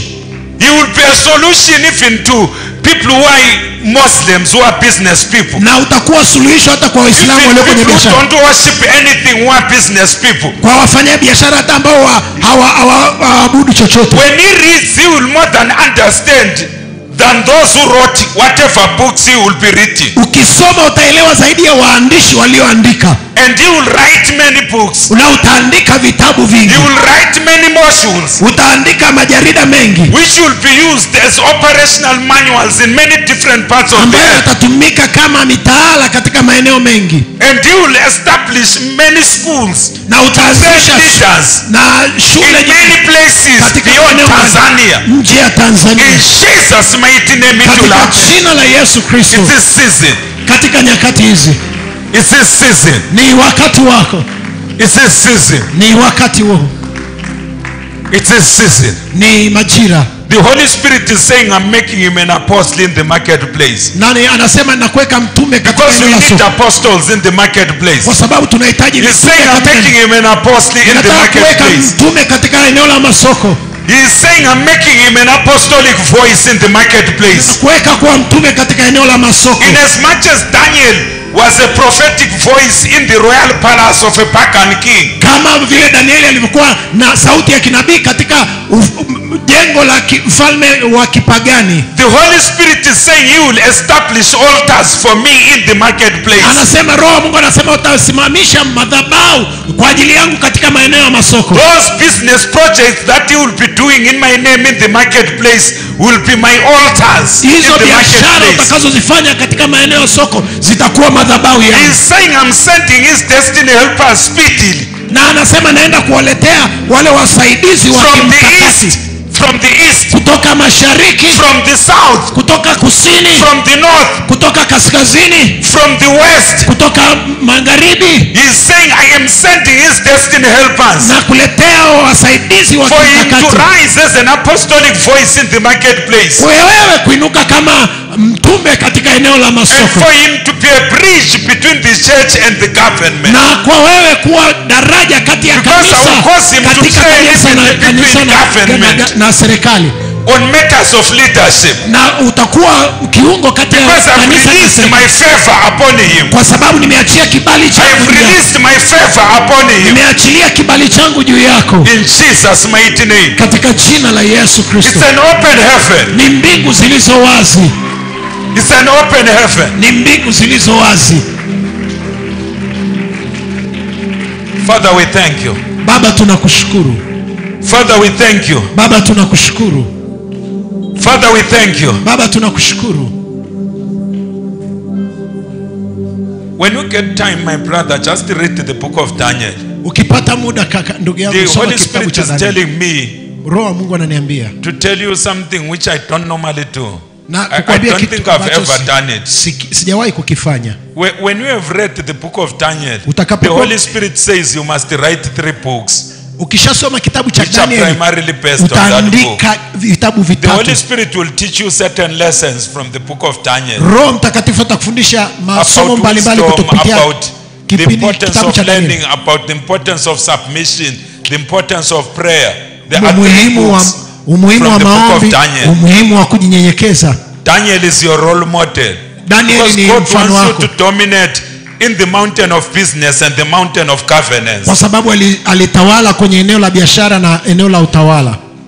It won't shock me if this man becomes a very big advisor to people in government. Na I will be the last one haitanishangaza to be shocked. wewe ukiwa mtu mkubwa, mshauri mkubwa kwenye That's serikali. why God wants him to read the book of Daniel. Ndio maana Mungu anakutaka usome Because there are kitabu cha 2 Danieli, mountains that God has reserved for him. kwa sababu kuna milima The miwili Mungu mountain of business aliacha, and the mountain of governance in this country. na mlima wa biashara na mlima wa maagano kwenye The hili mountain of business and the mountain of governance in this na country. mlima wa biashara na mlima wa serikali katika nchi. I don't know whether my prayer cloth is there. I want to put it on his shoulder as a prophetic action. Sijui You kama- know, when a president is inaugurated, they put something on his shoulders. na kuna kitu nataka kukiweka kiunabii. So I want to do this as a prophetic action. I also have a prayer cloth as well because I pray for Israel. na mimi na hii kwa ajili ya kuombea. I've got this one. This one has got a prophetic. Let us just hold it. Hii Man of ina God. neno la kinabii, It's written imeandikwa, Lion of the tribe of Judah. anasema simba It wa kabila la celebrates Jesus. It's Inamsherekea written in English and in Hebrew. Imeandikwa Kiebrania. Lion of the tribe of Judah. Na simba wa kabila la Yuda. You know the tribe of Judah is the tribe of royalty. Unajua kabila la Yuda ni kabila la kifalme. So I want us as intercessors to stretch forth our hands to this man. Nataka sisi kama waombaji tunyoshe mikono yetu kwa huyu. As intercessors. Kama waombaji. So that as I put my prayer cloth on him, God will release on him the anointing of government. Na ninapoweka hii kitambaa, Mungu ataachilia upako wa kiserikali. Father, in the mighty name of Jesus Christ. Baba, katika jina la Yesu Kristo. We declare the anointing of government. Tunaachilia upako wa serikali upon your servant. Juu ya mtumishi wako. We say, Father, may you anoint him to scale the mountain of government. Na Mungu achilie upako wako kuinuka katika upako wa serikali. To represent the interests of the kingdom. Kupeleka mapenzi ya ufalme. In the mighty name of Jesus Christ. Katika jina la Yesu Kristo. In Jesus' name it is done. Katika jina la Yesu imekuwa. Hallelujah. Hallelujah. It is done. Imekuwa. It is done. Imekuwa. It is done. Imekuwa. Daniel was an intercessor and a government official. Daniel alikuwa muombaji katika eneo la serikali. So some intercessors who want them to be in government. Na waombaji fulani watatakiwa kuwepo kwenye serikali. Is there anyone who is a civil servant who works for the government? Kuna mtu yeyote hapa anayefanya kazi kwa serikali? Anayefanya kazi serikali, njoo hapa mbele, njoo hapa mbele. If you are a civil servant, if you work for the government, kama wewe ni a civil servant, come mfanya kazi wa serikali, umeajiriwa serikalini, sogea hapa mbele. Oh, Simprando Sketima. Sogea hapa mbele, wafanya kazi wa serikali. Wafanyakazi wa serikali, wafanyakazi wa serikali, sogea hapa mbele. I will do something which is strange. Where is my prayer cloth? Naomba ile nani langu, wafanyakazi wa serikali. I will touch them with my prayer cloth. Nitawagusa na ile vazi langu la maombi. Oh, Simprando Sketima. I'm talking about mantles. So we'll do habari ya mavazi in the spirit. Hii kama ishara ya roho wa Mungu. We release a royal anointing. Tunaachilia upako wa kifalme upon your life. Juu ya maisha yako. We declare that you will dominate. Ninatangaza kwamba utatawala in your space in Jesus name. Katika eneo lako katika jina la Yesu. We release a royal anointing upon your life. Tunaachilia upako wa kifalme juu. We declare that you will dominate. Kwamba wewe utatawala in the mountain of government. Katika mlima wa serikali. We release a royal anointing upon your life. Tunaachilia upako wa kiserikali juu yako. We declare that you will dominate. Tunatangaza kwamba utatawala katika eneo la serikali. Katika jina la Yesu. We release the royal anointing upon your life. Tunaachilia upako wa kiserikali. We declare that you will dominate. Tunatangaza kwamba utatawala in the mountain of government. Katika eneo mlima wa serikali. In Jesus mighty name. Katika jina la Yesu. We release the royal anointing. Tunaachilia upako wa kiserikali upon your life. Juu ya maisha. We declare that you will dominate. Tunatangaza kwamba utatawala katika mlima wa serikali. Katika jina la Yesu. We release the royal anointing upon your life. Tunaachilia upako wa kiserikali. We declare that you will dominate kwamba utatawala on the mountain of government. Kwenye mlima wa Jesus mighty name. Katika jina la Yesu. We release the royal anointing. Tunaachilia upako wa serikali. We declare that you will dominate. Tunatangaza kwamba utatawala on the mountain of government. Katika mlima wa serikali. God is going to promote you. I see Mungu ataenda kukuinua wewe. Yeah, you can stand, my brother. Unaweza kusimama ndugu yangu. I don't know how far you started. Sijui umeanza wapi mbali. I see you reading again. You ninaona unasoma tena. Reading, like reading, not reading the Bible, but starting a course. Na kuona kama unaenda kwenye course fulani. So God will give you grace to start a course. Mungu atakupa neema ya kwenda kwenye course. God will open doors of promotion. Kwenye hiyo course Mungu atafungua mlango wa kukupandisha cheo. Yes, there are doors of promotion that you will open for you. ya kuinuliwa katika hiyo. There are two transfers that are coming your way. Kuna kuhamishwa mara mbili. Don't be offended when they come. They will look like an inconvenience. One of the transfers will look like an inconvenience, but it will be for your blessing. Hiyo transfer moja itaonekana kama inakuharibu, lakini ni kwa I release the royal anointing. Naachilia upako wa kifalme. We say receive. Nasema pokea establishment and promotion in Jesus name. Wekwa na kuinuliwa katika jina la Yesu. We release the royal anointing upon your life. Upako wa kiserikali. We say be established on the mountain of government. Wekwe na uinuliwe katika in Jesus mighty name. Serikali katika jina. We release the royal anointing upon your life. Upako wa kifalme. We say be established on the mountain of government. Nasema uwekezo Jesus mighty name. Wa kiserikali. You are blessed. Mmebarikiwa. Go and prosper. Mwende mkafanikiwe. Go and prosper in the name of Jesus Christ. Katika jina la Yesu. Go and prosper in the name of Jesus Christ. Nendeni mkafanikiwe katika jina la Yesu. Hallelujah. Hallelujah. Hallelujah. Hallelujah. We may sit down. Tunaweza tukakaa. Hallelujah. Hallelujah. According to my watch, it's now 12:15. Ninapoangalia hapa sasa ni kama saa 6:15. What I'm going to do in the interest of time, ninachoenda kufanya kwa ajili ya muda, with the indulgence of the servant of God, kwa ajili ya kibali cha watumishi, who is hosting us, wale ambao wametupokea, I'm going to just introduce what I'm going to be sharing in the afternoon. Ninaenda kuwapa utangulizi wa kile nitakachokifundisha mchana. And share when we come back from break. Na tutashirikiana tutakaporudi baada ya mapumziko. My message is entitled Keys to Growing as an Intercessor. Na ujumbe wangu ni funguo za kukua kama waombaji. Keys to growing as an intercessor. Funguo za kukua kama waombaji. Hallelujah. Hallelujah. Keys to growing as an intercessor. Funguo za kukua kama waombaji. How many people want to grow as intercessors? Wangapi wanataka kukua kama waombaji? You know, unajua, when I look at a person like Daniel, ninapomwangalia mtu kama Daniel, or even before I look at Daniel, when I look at Moses, na kabla sijamwangalia Daniel, ninapomwangalia Musa, Moses was a very powerful intercessor. Musa alikuwa mwombaji mwenye nguvu sana. He could intercede in his heart without saying anything. Na alikuwa anaweza kuomba kwenye moyo wake bila kusema neno lolote. There is a passage in the Holy Scriptures where Moses was interceding by holding a stick in the air when they were fighting. You remember? Kuna andiko kwenye Biblia linaloonyesha Musa alikuwa whenever the stick was coming down, tu fimbo, hakuongea, they would begin to lose. Na aliposhusha ile fimbo walishindwa. Those who were fighting in the war, waliokuwa kwenye vita walishindwa. Until Aaron and the other servant called her, na mpaka Haruni na Huri, they set one on the left and the other on the right, na mmoja akakaa kushoto na kulia, of Moses, na wakashikilia mikono ya Musa until the war was won by Joshua and the soldier. Vita ilipoisha na kule kwa Joshua na intercessors are very powerful. Waombaji ni Moses was not carrying anything which can kill anyone. Na Musa hakubeba chochote. He is the one who was actually fighting the war. Anacho kilichokuwa kinaua, lakini kimsingi yeye ndo alikuwa anapigana ile vita. It shows you the power of intercession. Inaonyesha nguvu ya waombaji. Just imagine Moses was seated, they made him sit on a rock, and then they held up his hands. Walimsababisha Musa akae kwenye jiwe na so that his rod would not go down. Ili fimbo yake isishuke chini. Until the battle was completed. Mpaka vita ilipoisha.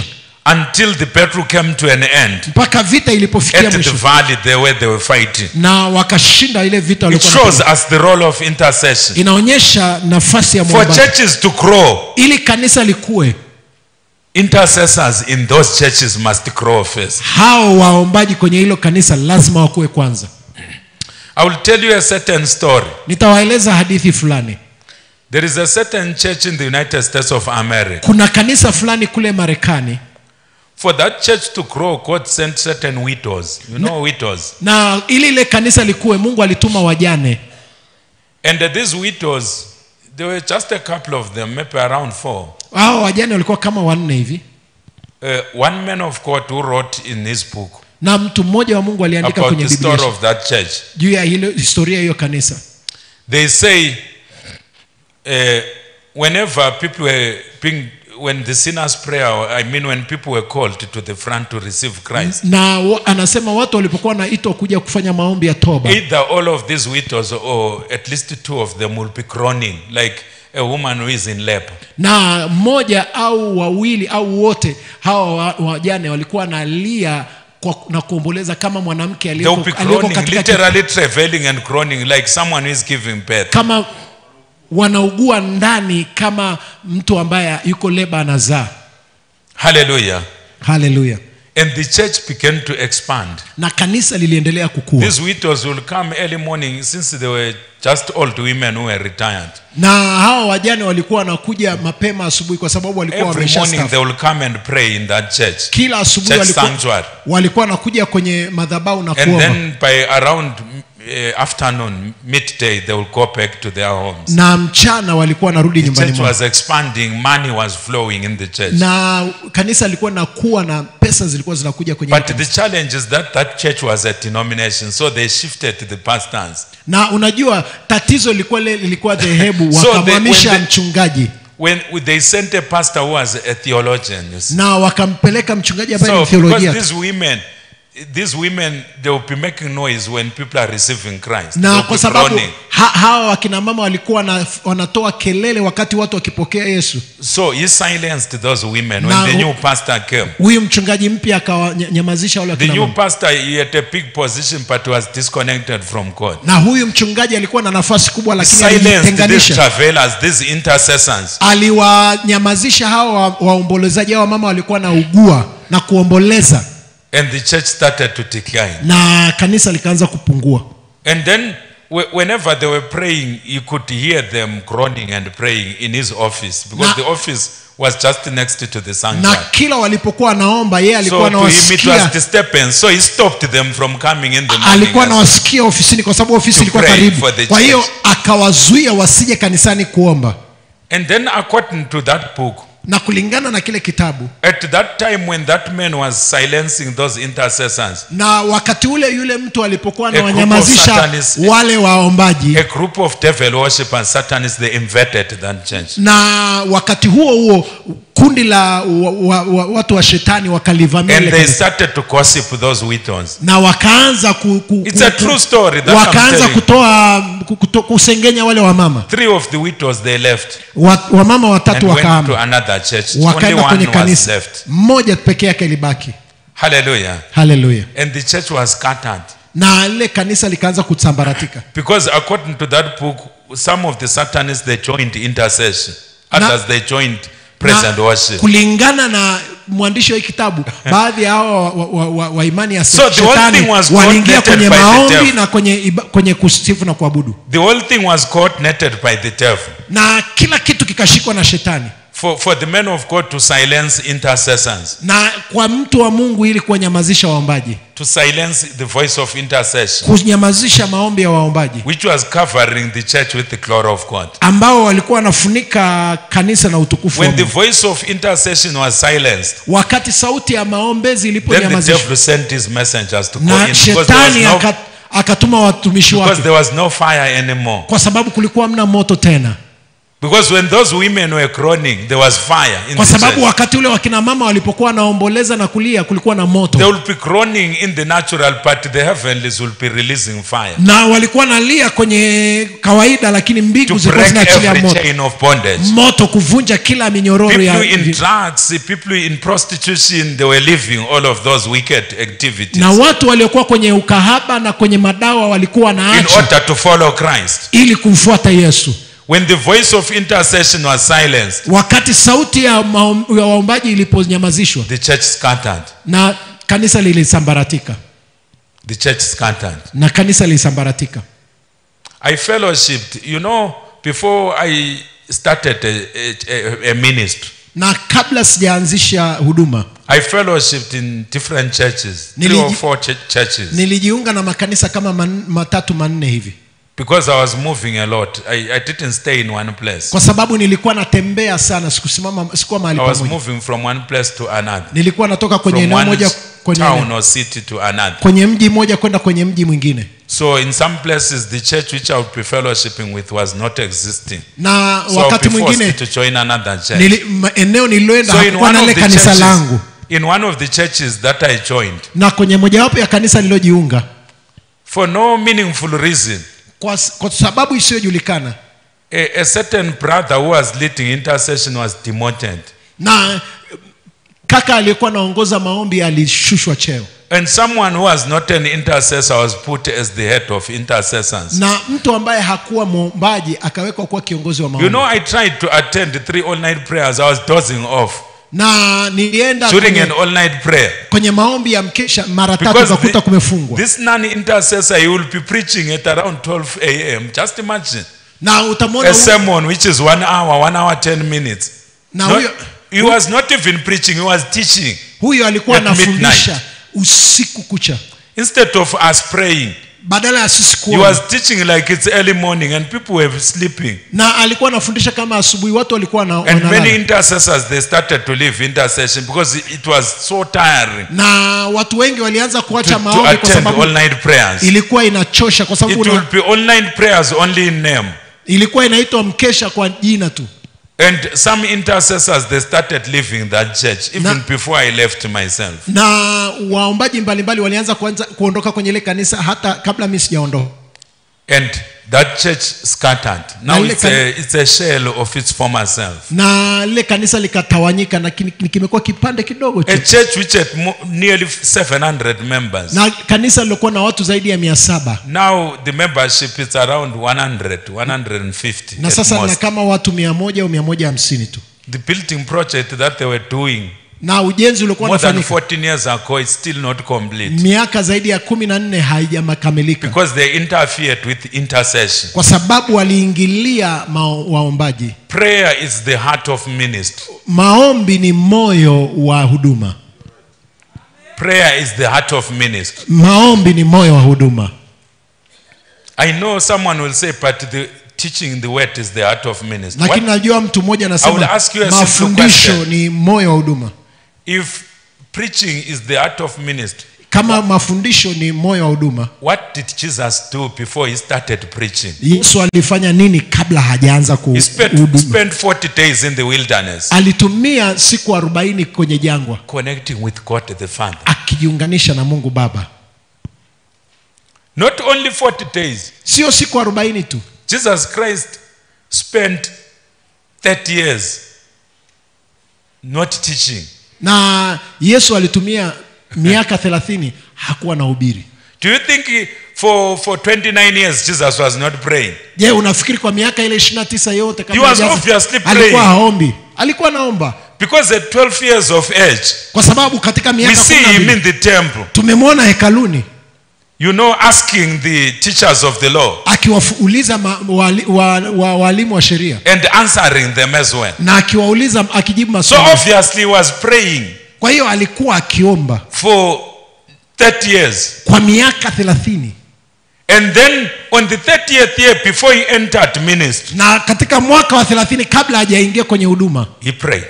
Aliomba. If there is something which Jesus Christ did continuously, na kama hicho ni kitu ambacho Yesu alikifanya kwa kweli, even when he was hanging on the cross, hata alipokuwa amening'inia msalabani, kabla hajafa, was to talk to the Father, alikuwa anaongea na Baba through prayer, kwa maombi. I'm not saying prayer is the only thing that we must do, na sijasema maombi ndio kitu pekee tunachotakiwa kufanya, but prayer is the heart of a successful ministry. Lakini nachosema maombi ni moyo wa mafanikio ya huduma.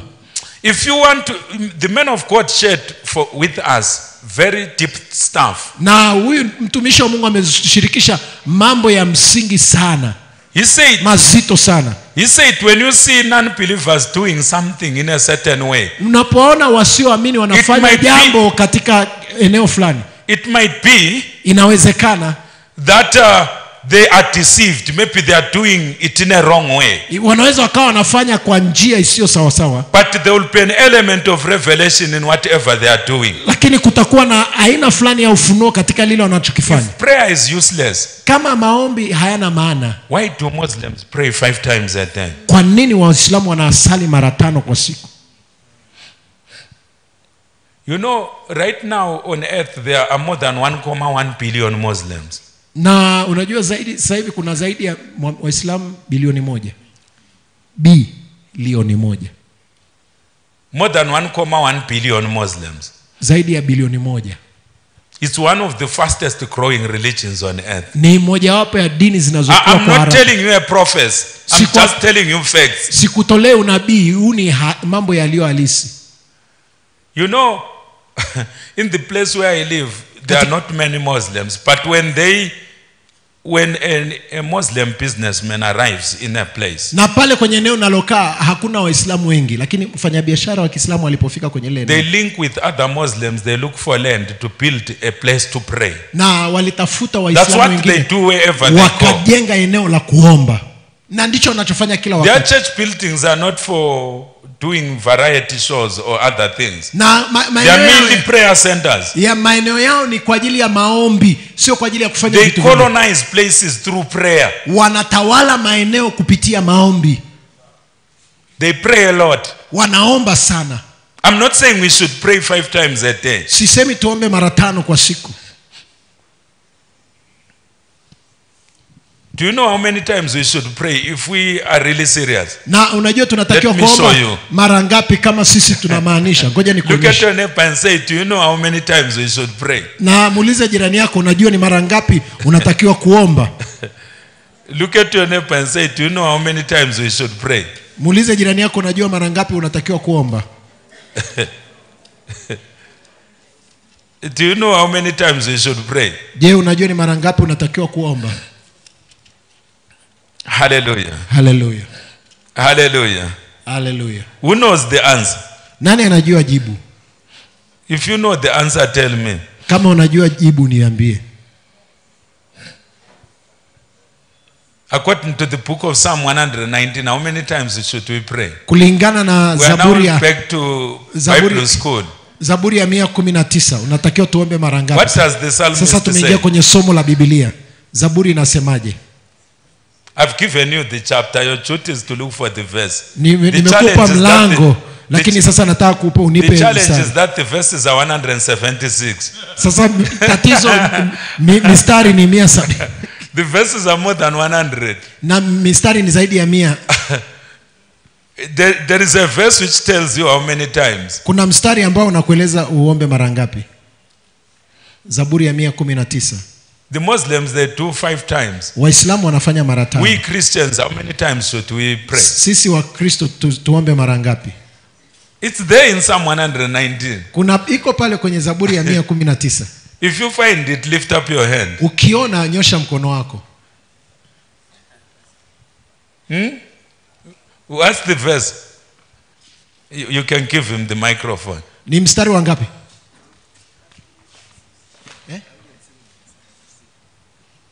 Kwenye Zaburi ya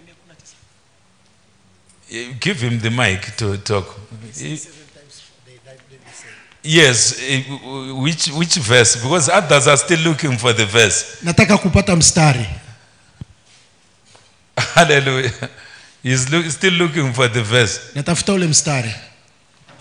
It's 7 times. Anasema mara 7. What's the verse? 164. 164. 7 times a day. I Mara praise you because of your righteous judgments. Mara 7. 7 times. You see the Muslims, they do 5. Waislamu wanafanya 5. You and I and David, we must do 7. Wewe na mimi na Daudi A day. tufanye mara 7 kwa siku. It depends on you. You can do 7 times in the morning Unaweza ukafanya mara 7 because asubuhi. you are not religious. Kwa sababu Or wewe you sio can mtu. spread your 7 times. Au unaweza ukaigawa It's kwenye up mara to 7. you under the leading of the Holy Spirit. Na inategemea I'm not umeongozwa na gani. introducing a new religion. Si- I'm let showing it you be. what caused David to be successful. Nawaonyesha kilichoandikwa kule. That's why David was never defeated in war as a young person or as an old man. Ndio maana Daudi hakushindwa alipokuwa kijana. Yes. You can give him the mic. You will read it in Swahili, yes. Soma kwa Kiswahili. Yes. We thank you, Lord. 164 Zaburi 119 mstari wa 164 nasema mara 7 kila siku na kusifu kwa sababu ya hukumu za haki yako. You can read it again, my brother. Yes, read it again. Some didn't hear. Mara 7 kila siku na kusifu kwa sababu ya hukumu za haki yako. You see, so if a Christian is only praying in the morning and when they eat in the evening and also when they go to sleep because they are afraid of witches and wizards. Kama Wakristo wanaomba asubuhi wanapoamka, They are at 3/7. na wanaomba saa kulala kwa sababu wanaogopa wachawi na washirikina. They are at 3/7. The Muslims will be already ahead. Wao wana mara 3/7, Waislamu watakuwa mbele yao. And who will command the ordinances of heaven na to nani cooperate with them? atakayeamuru mbingu za mbingu zifanye kitu? It's the one who has got more frequency. Ni yule ambaye anatembelea In the heavenlies. mara nyingi ndio anaamuru. You know, when we preach sermons, we are preaching sermons to each other. It's horizontal. Na unajua tunapofanya mahubiri tunahubiri kwa mtu But when we are praying, kwa horizontal. It's vertical. Na It speaks directly to the heavenlies. Tunazungumza na mbingu.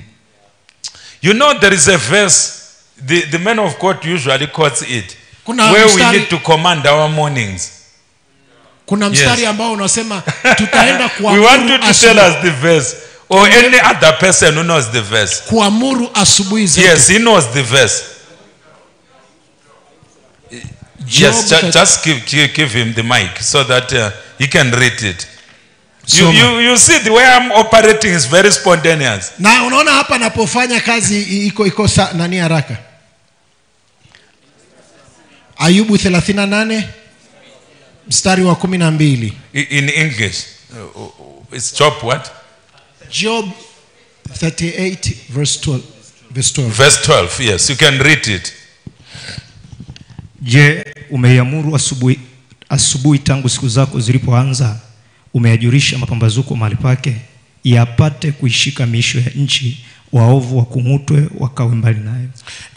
So God was asking, you know, Job alikuwa anamuuliza Ayubu whether he has ever commanded the morning. Je, umeamuru asubuhi? And then when we read in the New Testament, na unaposoma Agano Jipya, Jesus said all things are possible to him who believes. Na mambo yote yanawezekana kwake yeye aaminie. Because we are no longer living like during the time of Job. Na hauishi kama wakati ule wa Ayubu. Do you know why Muslims they wake up early morning? Unajua kwa nini Waislamu wanaamka make a lot of noise over the city? Mapema sana na kuachilia sauti juu ya mji. They will be commanding the morning. Wanaamuru asubuhi. I once read a certain small book. Nilisoma wakati fulani of a certain pastor, an evangelist who was targeted by Satanists in Nigeria. Na kitabu kilichoandikwa na mchungaji aliyekuwa na windwa na wa Nigeria. His crime, do you know his crime? They say every morning at around 5. Anawaambia kosa lake kila asubuhi saa. He would carry his mobile PA system and go and start shouting at the bus terminus. Alikuwa naenda na kipaza sauti pale. And also pray in that open marketplace. Na kuhubiri na kuomba kwenye stendi na kwenye soko. So Emmanuel Amos says he was disturbing them a lot in Satanism. Na they couldn't do their things early morning. Na akasema anaharibu vitu vyao hawa watu wa shetani. Which is why in Psalm chapter 63. Ndio maana katika Zaburi the Bible says early will I seek you, not later in the day. Anasema asubuhi nitakutafuta, sio mchana. The Muslims and other people have already done their prayers. They've already commanded the morning for you. Na baadaye tayari Waislamu na wengine wamesha. You are just drifting because of the morning which has been commanded. Wewe unabebwa kwa ajili ya asubuhi iliyoshaamriwa. They've already closed doors for you and opened doors for themselves. Wameshafunga milango kwa ajili yako na fungua milango kwa ajili yako. When you go to the bank, they will say, your file come next week. The director has gone to Israel for a business conference. He forgot to sign your file or to inspect your file. And your things will delay until China introduces a new product in the market. Na ukienda benki kupata mkopo unakuta wanaambia umechelewa, manager yuko Israeli kwa kongamano, na kabla hapo watachelewa na mpaka baadaye China wataingia na kuleta prayer is very critical. Bidhaa mpya kwenye soko. Is very critical. Maombi ni jambo la muhimu sana. I don't belong to any political party myself. Mimi siko kwenye chama chochote. I don't participate in politics. Sijihusianishi kwenye siasa. But in different countries I've met state leaders. Na lakini katika nchi because of prayer, not education. Nimekutana na viongozi wa serikali sio kwa ajili ya elimu lakini kwa ajili ya maombi. Because let me show you something. Do you know that politicians, they don't need anything from pastors? Na unajua wanasiasa hawahitaji chochote kutoka You can't promise them money because most Christians, they don't even have money that can huwezi entice kuahidi pesa politicians. kwa sababu Wakristo wengi hawana pesa. But if you are prayerful and you are connected to God, Lakini kama wewe ni muombaji na umeunganishwa na they Mungu, will need you. watakuhitaji They wewe. will call you, they will need you. Watakuita I na know wataku... it from personal experience. Ninajua You kutokana can na ask maisha. my wife. Utamuuliza mke wangu. Hallelujah. Hallelujah. Hallelujah. Hallelujah. One day at a certain place, without notice, I was called to the State House. Na siku moja mahali fulani niliitwa ikulu. I was called to pray. One of the children of the big man called me na and drove me mmoja- to the State House. Mmoja wa watoto wa mtu mkubwa When I aliniita arrived kwenda there, I kule. spoke to the big man and then we prayed. Na nilipofika No pale nikaongea. appointment, no nothing, No, no security vetting. Nikaongea People were na saluting mtu the car mkubwa that was carrying me. na hakukuwa No political hakuna- party card, nothing. hakukuwa na Just check up prayer. Prayer is my passport. na hakukuwa na check up. Prayer ilikuwa ni Prayer is my passport. ilikuwa ni pasipoti yake ya kuingia. Because Jesus prayed, I pray. Kwa sababu Yesu aliomba na mimi niliomba. Because Hannah prayed when she was barren, I pray. Na kwa sababu Ana aliomba When alikuwa things are tasa, refusing to na move, I niliomba. pray. Vitu vikiacha kutokea When things naomba. are moving, I pray. Vitu vikitokea When naomba. things are stationary, I pray. Vitu vikisimama I naomba. pray in the morning. Ninaomba asubuhi. I pray during the day. Ninaomba mchana. I pray in the evening. Ninaomba I jioni. pray at night. Ninaomba I usiku. don't wait for others to pray. Siongoji watu I wengine waombe. just pray. Ninaomba. Look at your neighbor and say, just pray. Mwambie, mwangalie jirani yako, mwambie wewe omba. Say, just pray. Mwambie wewe omba. Say, just pray. Wewe mwambie wewe omba. The secret of John Wesley, which caused John Wesley to start a worldwide denomination, it was prayer. Siri ya John Wesley iliyomsababisha afanye huduma ya kidunia na kanisa lake lisambaye ilikuwa ni maombi. John Wesley was not a prophet. He didn't move in healing and all of this other stuff. Na John Wesley hakuwa nabii, akutembea kwenye uponyaji na hivi. Yeye alikuwa naomba. Read his history. Soma I read a certain ancient writing about John Wesley. Nimesoma andiko la nyakati za nyuma sana la John Wesley. They say, I'm not saying fasting like that. They say at one time John Wesley was so weak from prayer and fasting. Na sikwambii ufunge kama huyu. Inasema kuna wakati alikuwa ana mdhaifu kwa sababu ya kuomba na kufunga. To such an extent that ushers had to hold him. Na ilifika mahali ilibidi wahudumu wamshikilie. Not because he was under the anointing, he was weak from fasting. Na si kwamba alikuwa kwenye upako, alikuwa dhaifu kwa ajili ya kuomba na kufunga. Look at the denomination that is started. It died long ago. Na angalia dhehebu ambalo lilianzisha But the denomination which is started is still expanding. Na lile kanisa limeendelea kupanuka zaidi. You look zaidi. at people like Martin Luther. The man was very prayerful. Na mwangalie mtu kama Martin Luther alikuwa anaomba, alikuwa muomba sana. That is started. Angalia kile alichokianzisha. People who are not even German or white, they still continue the work that is started. Watu ambao sio weupe wala Wajerumani wanaendelea na ile kazi aliyoanzisha. Because he planted a seed in the heavens. Kwa sababu alipanda mbegu kule mbinguni. Which is still commanding alignment centuries later. Ambayo inaendelea kuamuru mbingu ziendelee kuwa pamoja nayo. We exist in this generation. Katika majira yanaendelea. Tunaishi katika kipindi hiki. We exist here in Tanzania. Tunaishi hapa Tanzania. To cause things to align from the heavens. Kusababisha mambo yajipange kutoka mbinguni. In Jesus' mighty name. Katika jina la Yesu. I long for a time when every morning, because of the Spirit of God. Lakini kuna wakati kwa sababu ya Roho wa Bwana. Nasubiri wakati kwa sababu there will be noise everywhere. Kutakuwa na kelele kila mahali kwa sababu because ya of Christians who will be doing morning glory. Kwa sababu ya Wakristo watakaokuwa wanafanya masifu ya asubuhi. Until we saturate mpaka tutakapojaza anga cities and communities miji na maeneo ya jamii with the knowledge of God and Jesus Christ, kwa uelewa wa Mungu na juu ya Yesu Kristo, in Jesus mighty name, katika jina la Yesu Kristo. So in the afternoon after the break I will share on keys to growing as intercessors. Na baadaye mchana nitakufundisha right now I couldn't preach my own sermon. I had to write on his sermon. Na saizi sikuhubiri injili. I had to write on the sermon of the servant of God. Mahubiri yangu niliandia lifti ya mahubiri ya mtumishi. Heartfelt request that he made. Na kile alichokiomba nikifanya. And I believe God answered us. Na ninaamini Mungu amejibu. And that we are going to testify. Na tutaenda kushuhudia. In Jesus mighty name. Katika jina la Yesu. Hallelujah. Hallelujah. Haleluya, haleluya. Hebu naomba usimame kidogo. Sikia nikwambie siri moja. Mungu anapopita katika utaratibu huu, lazima kumwabudu. Lazima kumwabudu. Lazima tumwadhimishe Mungu. Praise and worship tafadhali kwa dakika kama 5-10 tumwabudu Mungu. Usiombe, mwabudu tu Mungu. Umeinuliwa, umeinuliwa, umeinuliwa juu. Umbaji na ukusifu watakatifu tunakuabudu. Falme umeinuliwa, Bwana umeinuliwa. Umeinuliwa, umeinuliwa, umeinuliwa juu.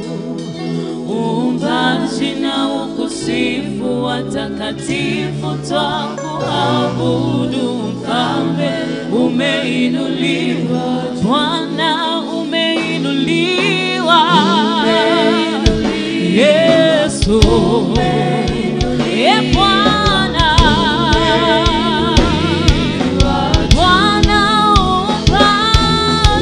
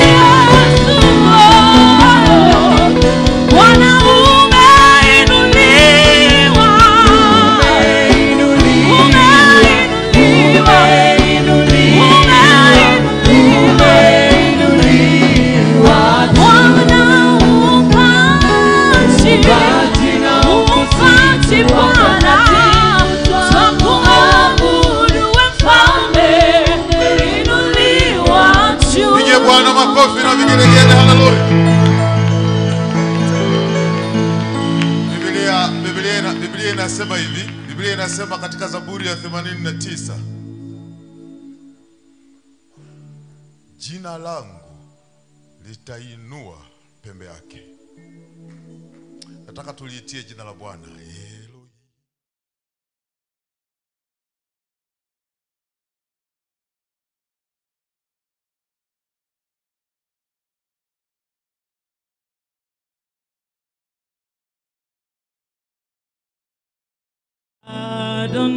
Adonai, Shama, Shama, Elohim, El Adonai, Shama, Shama, Elohim, Elohim, El Adonai, Shama, Shama, Shama, Elohim, Elohim, Adonai, Shama, Shama, Elohim, Adonai, Shama, Shama, with Elohim, Elohim, Shama, Shama,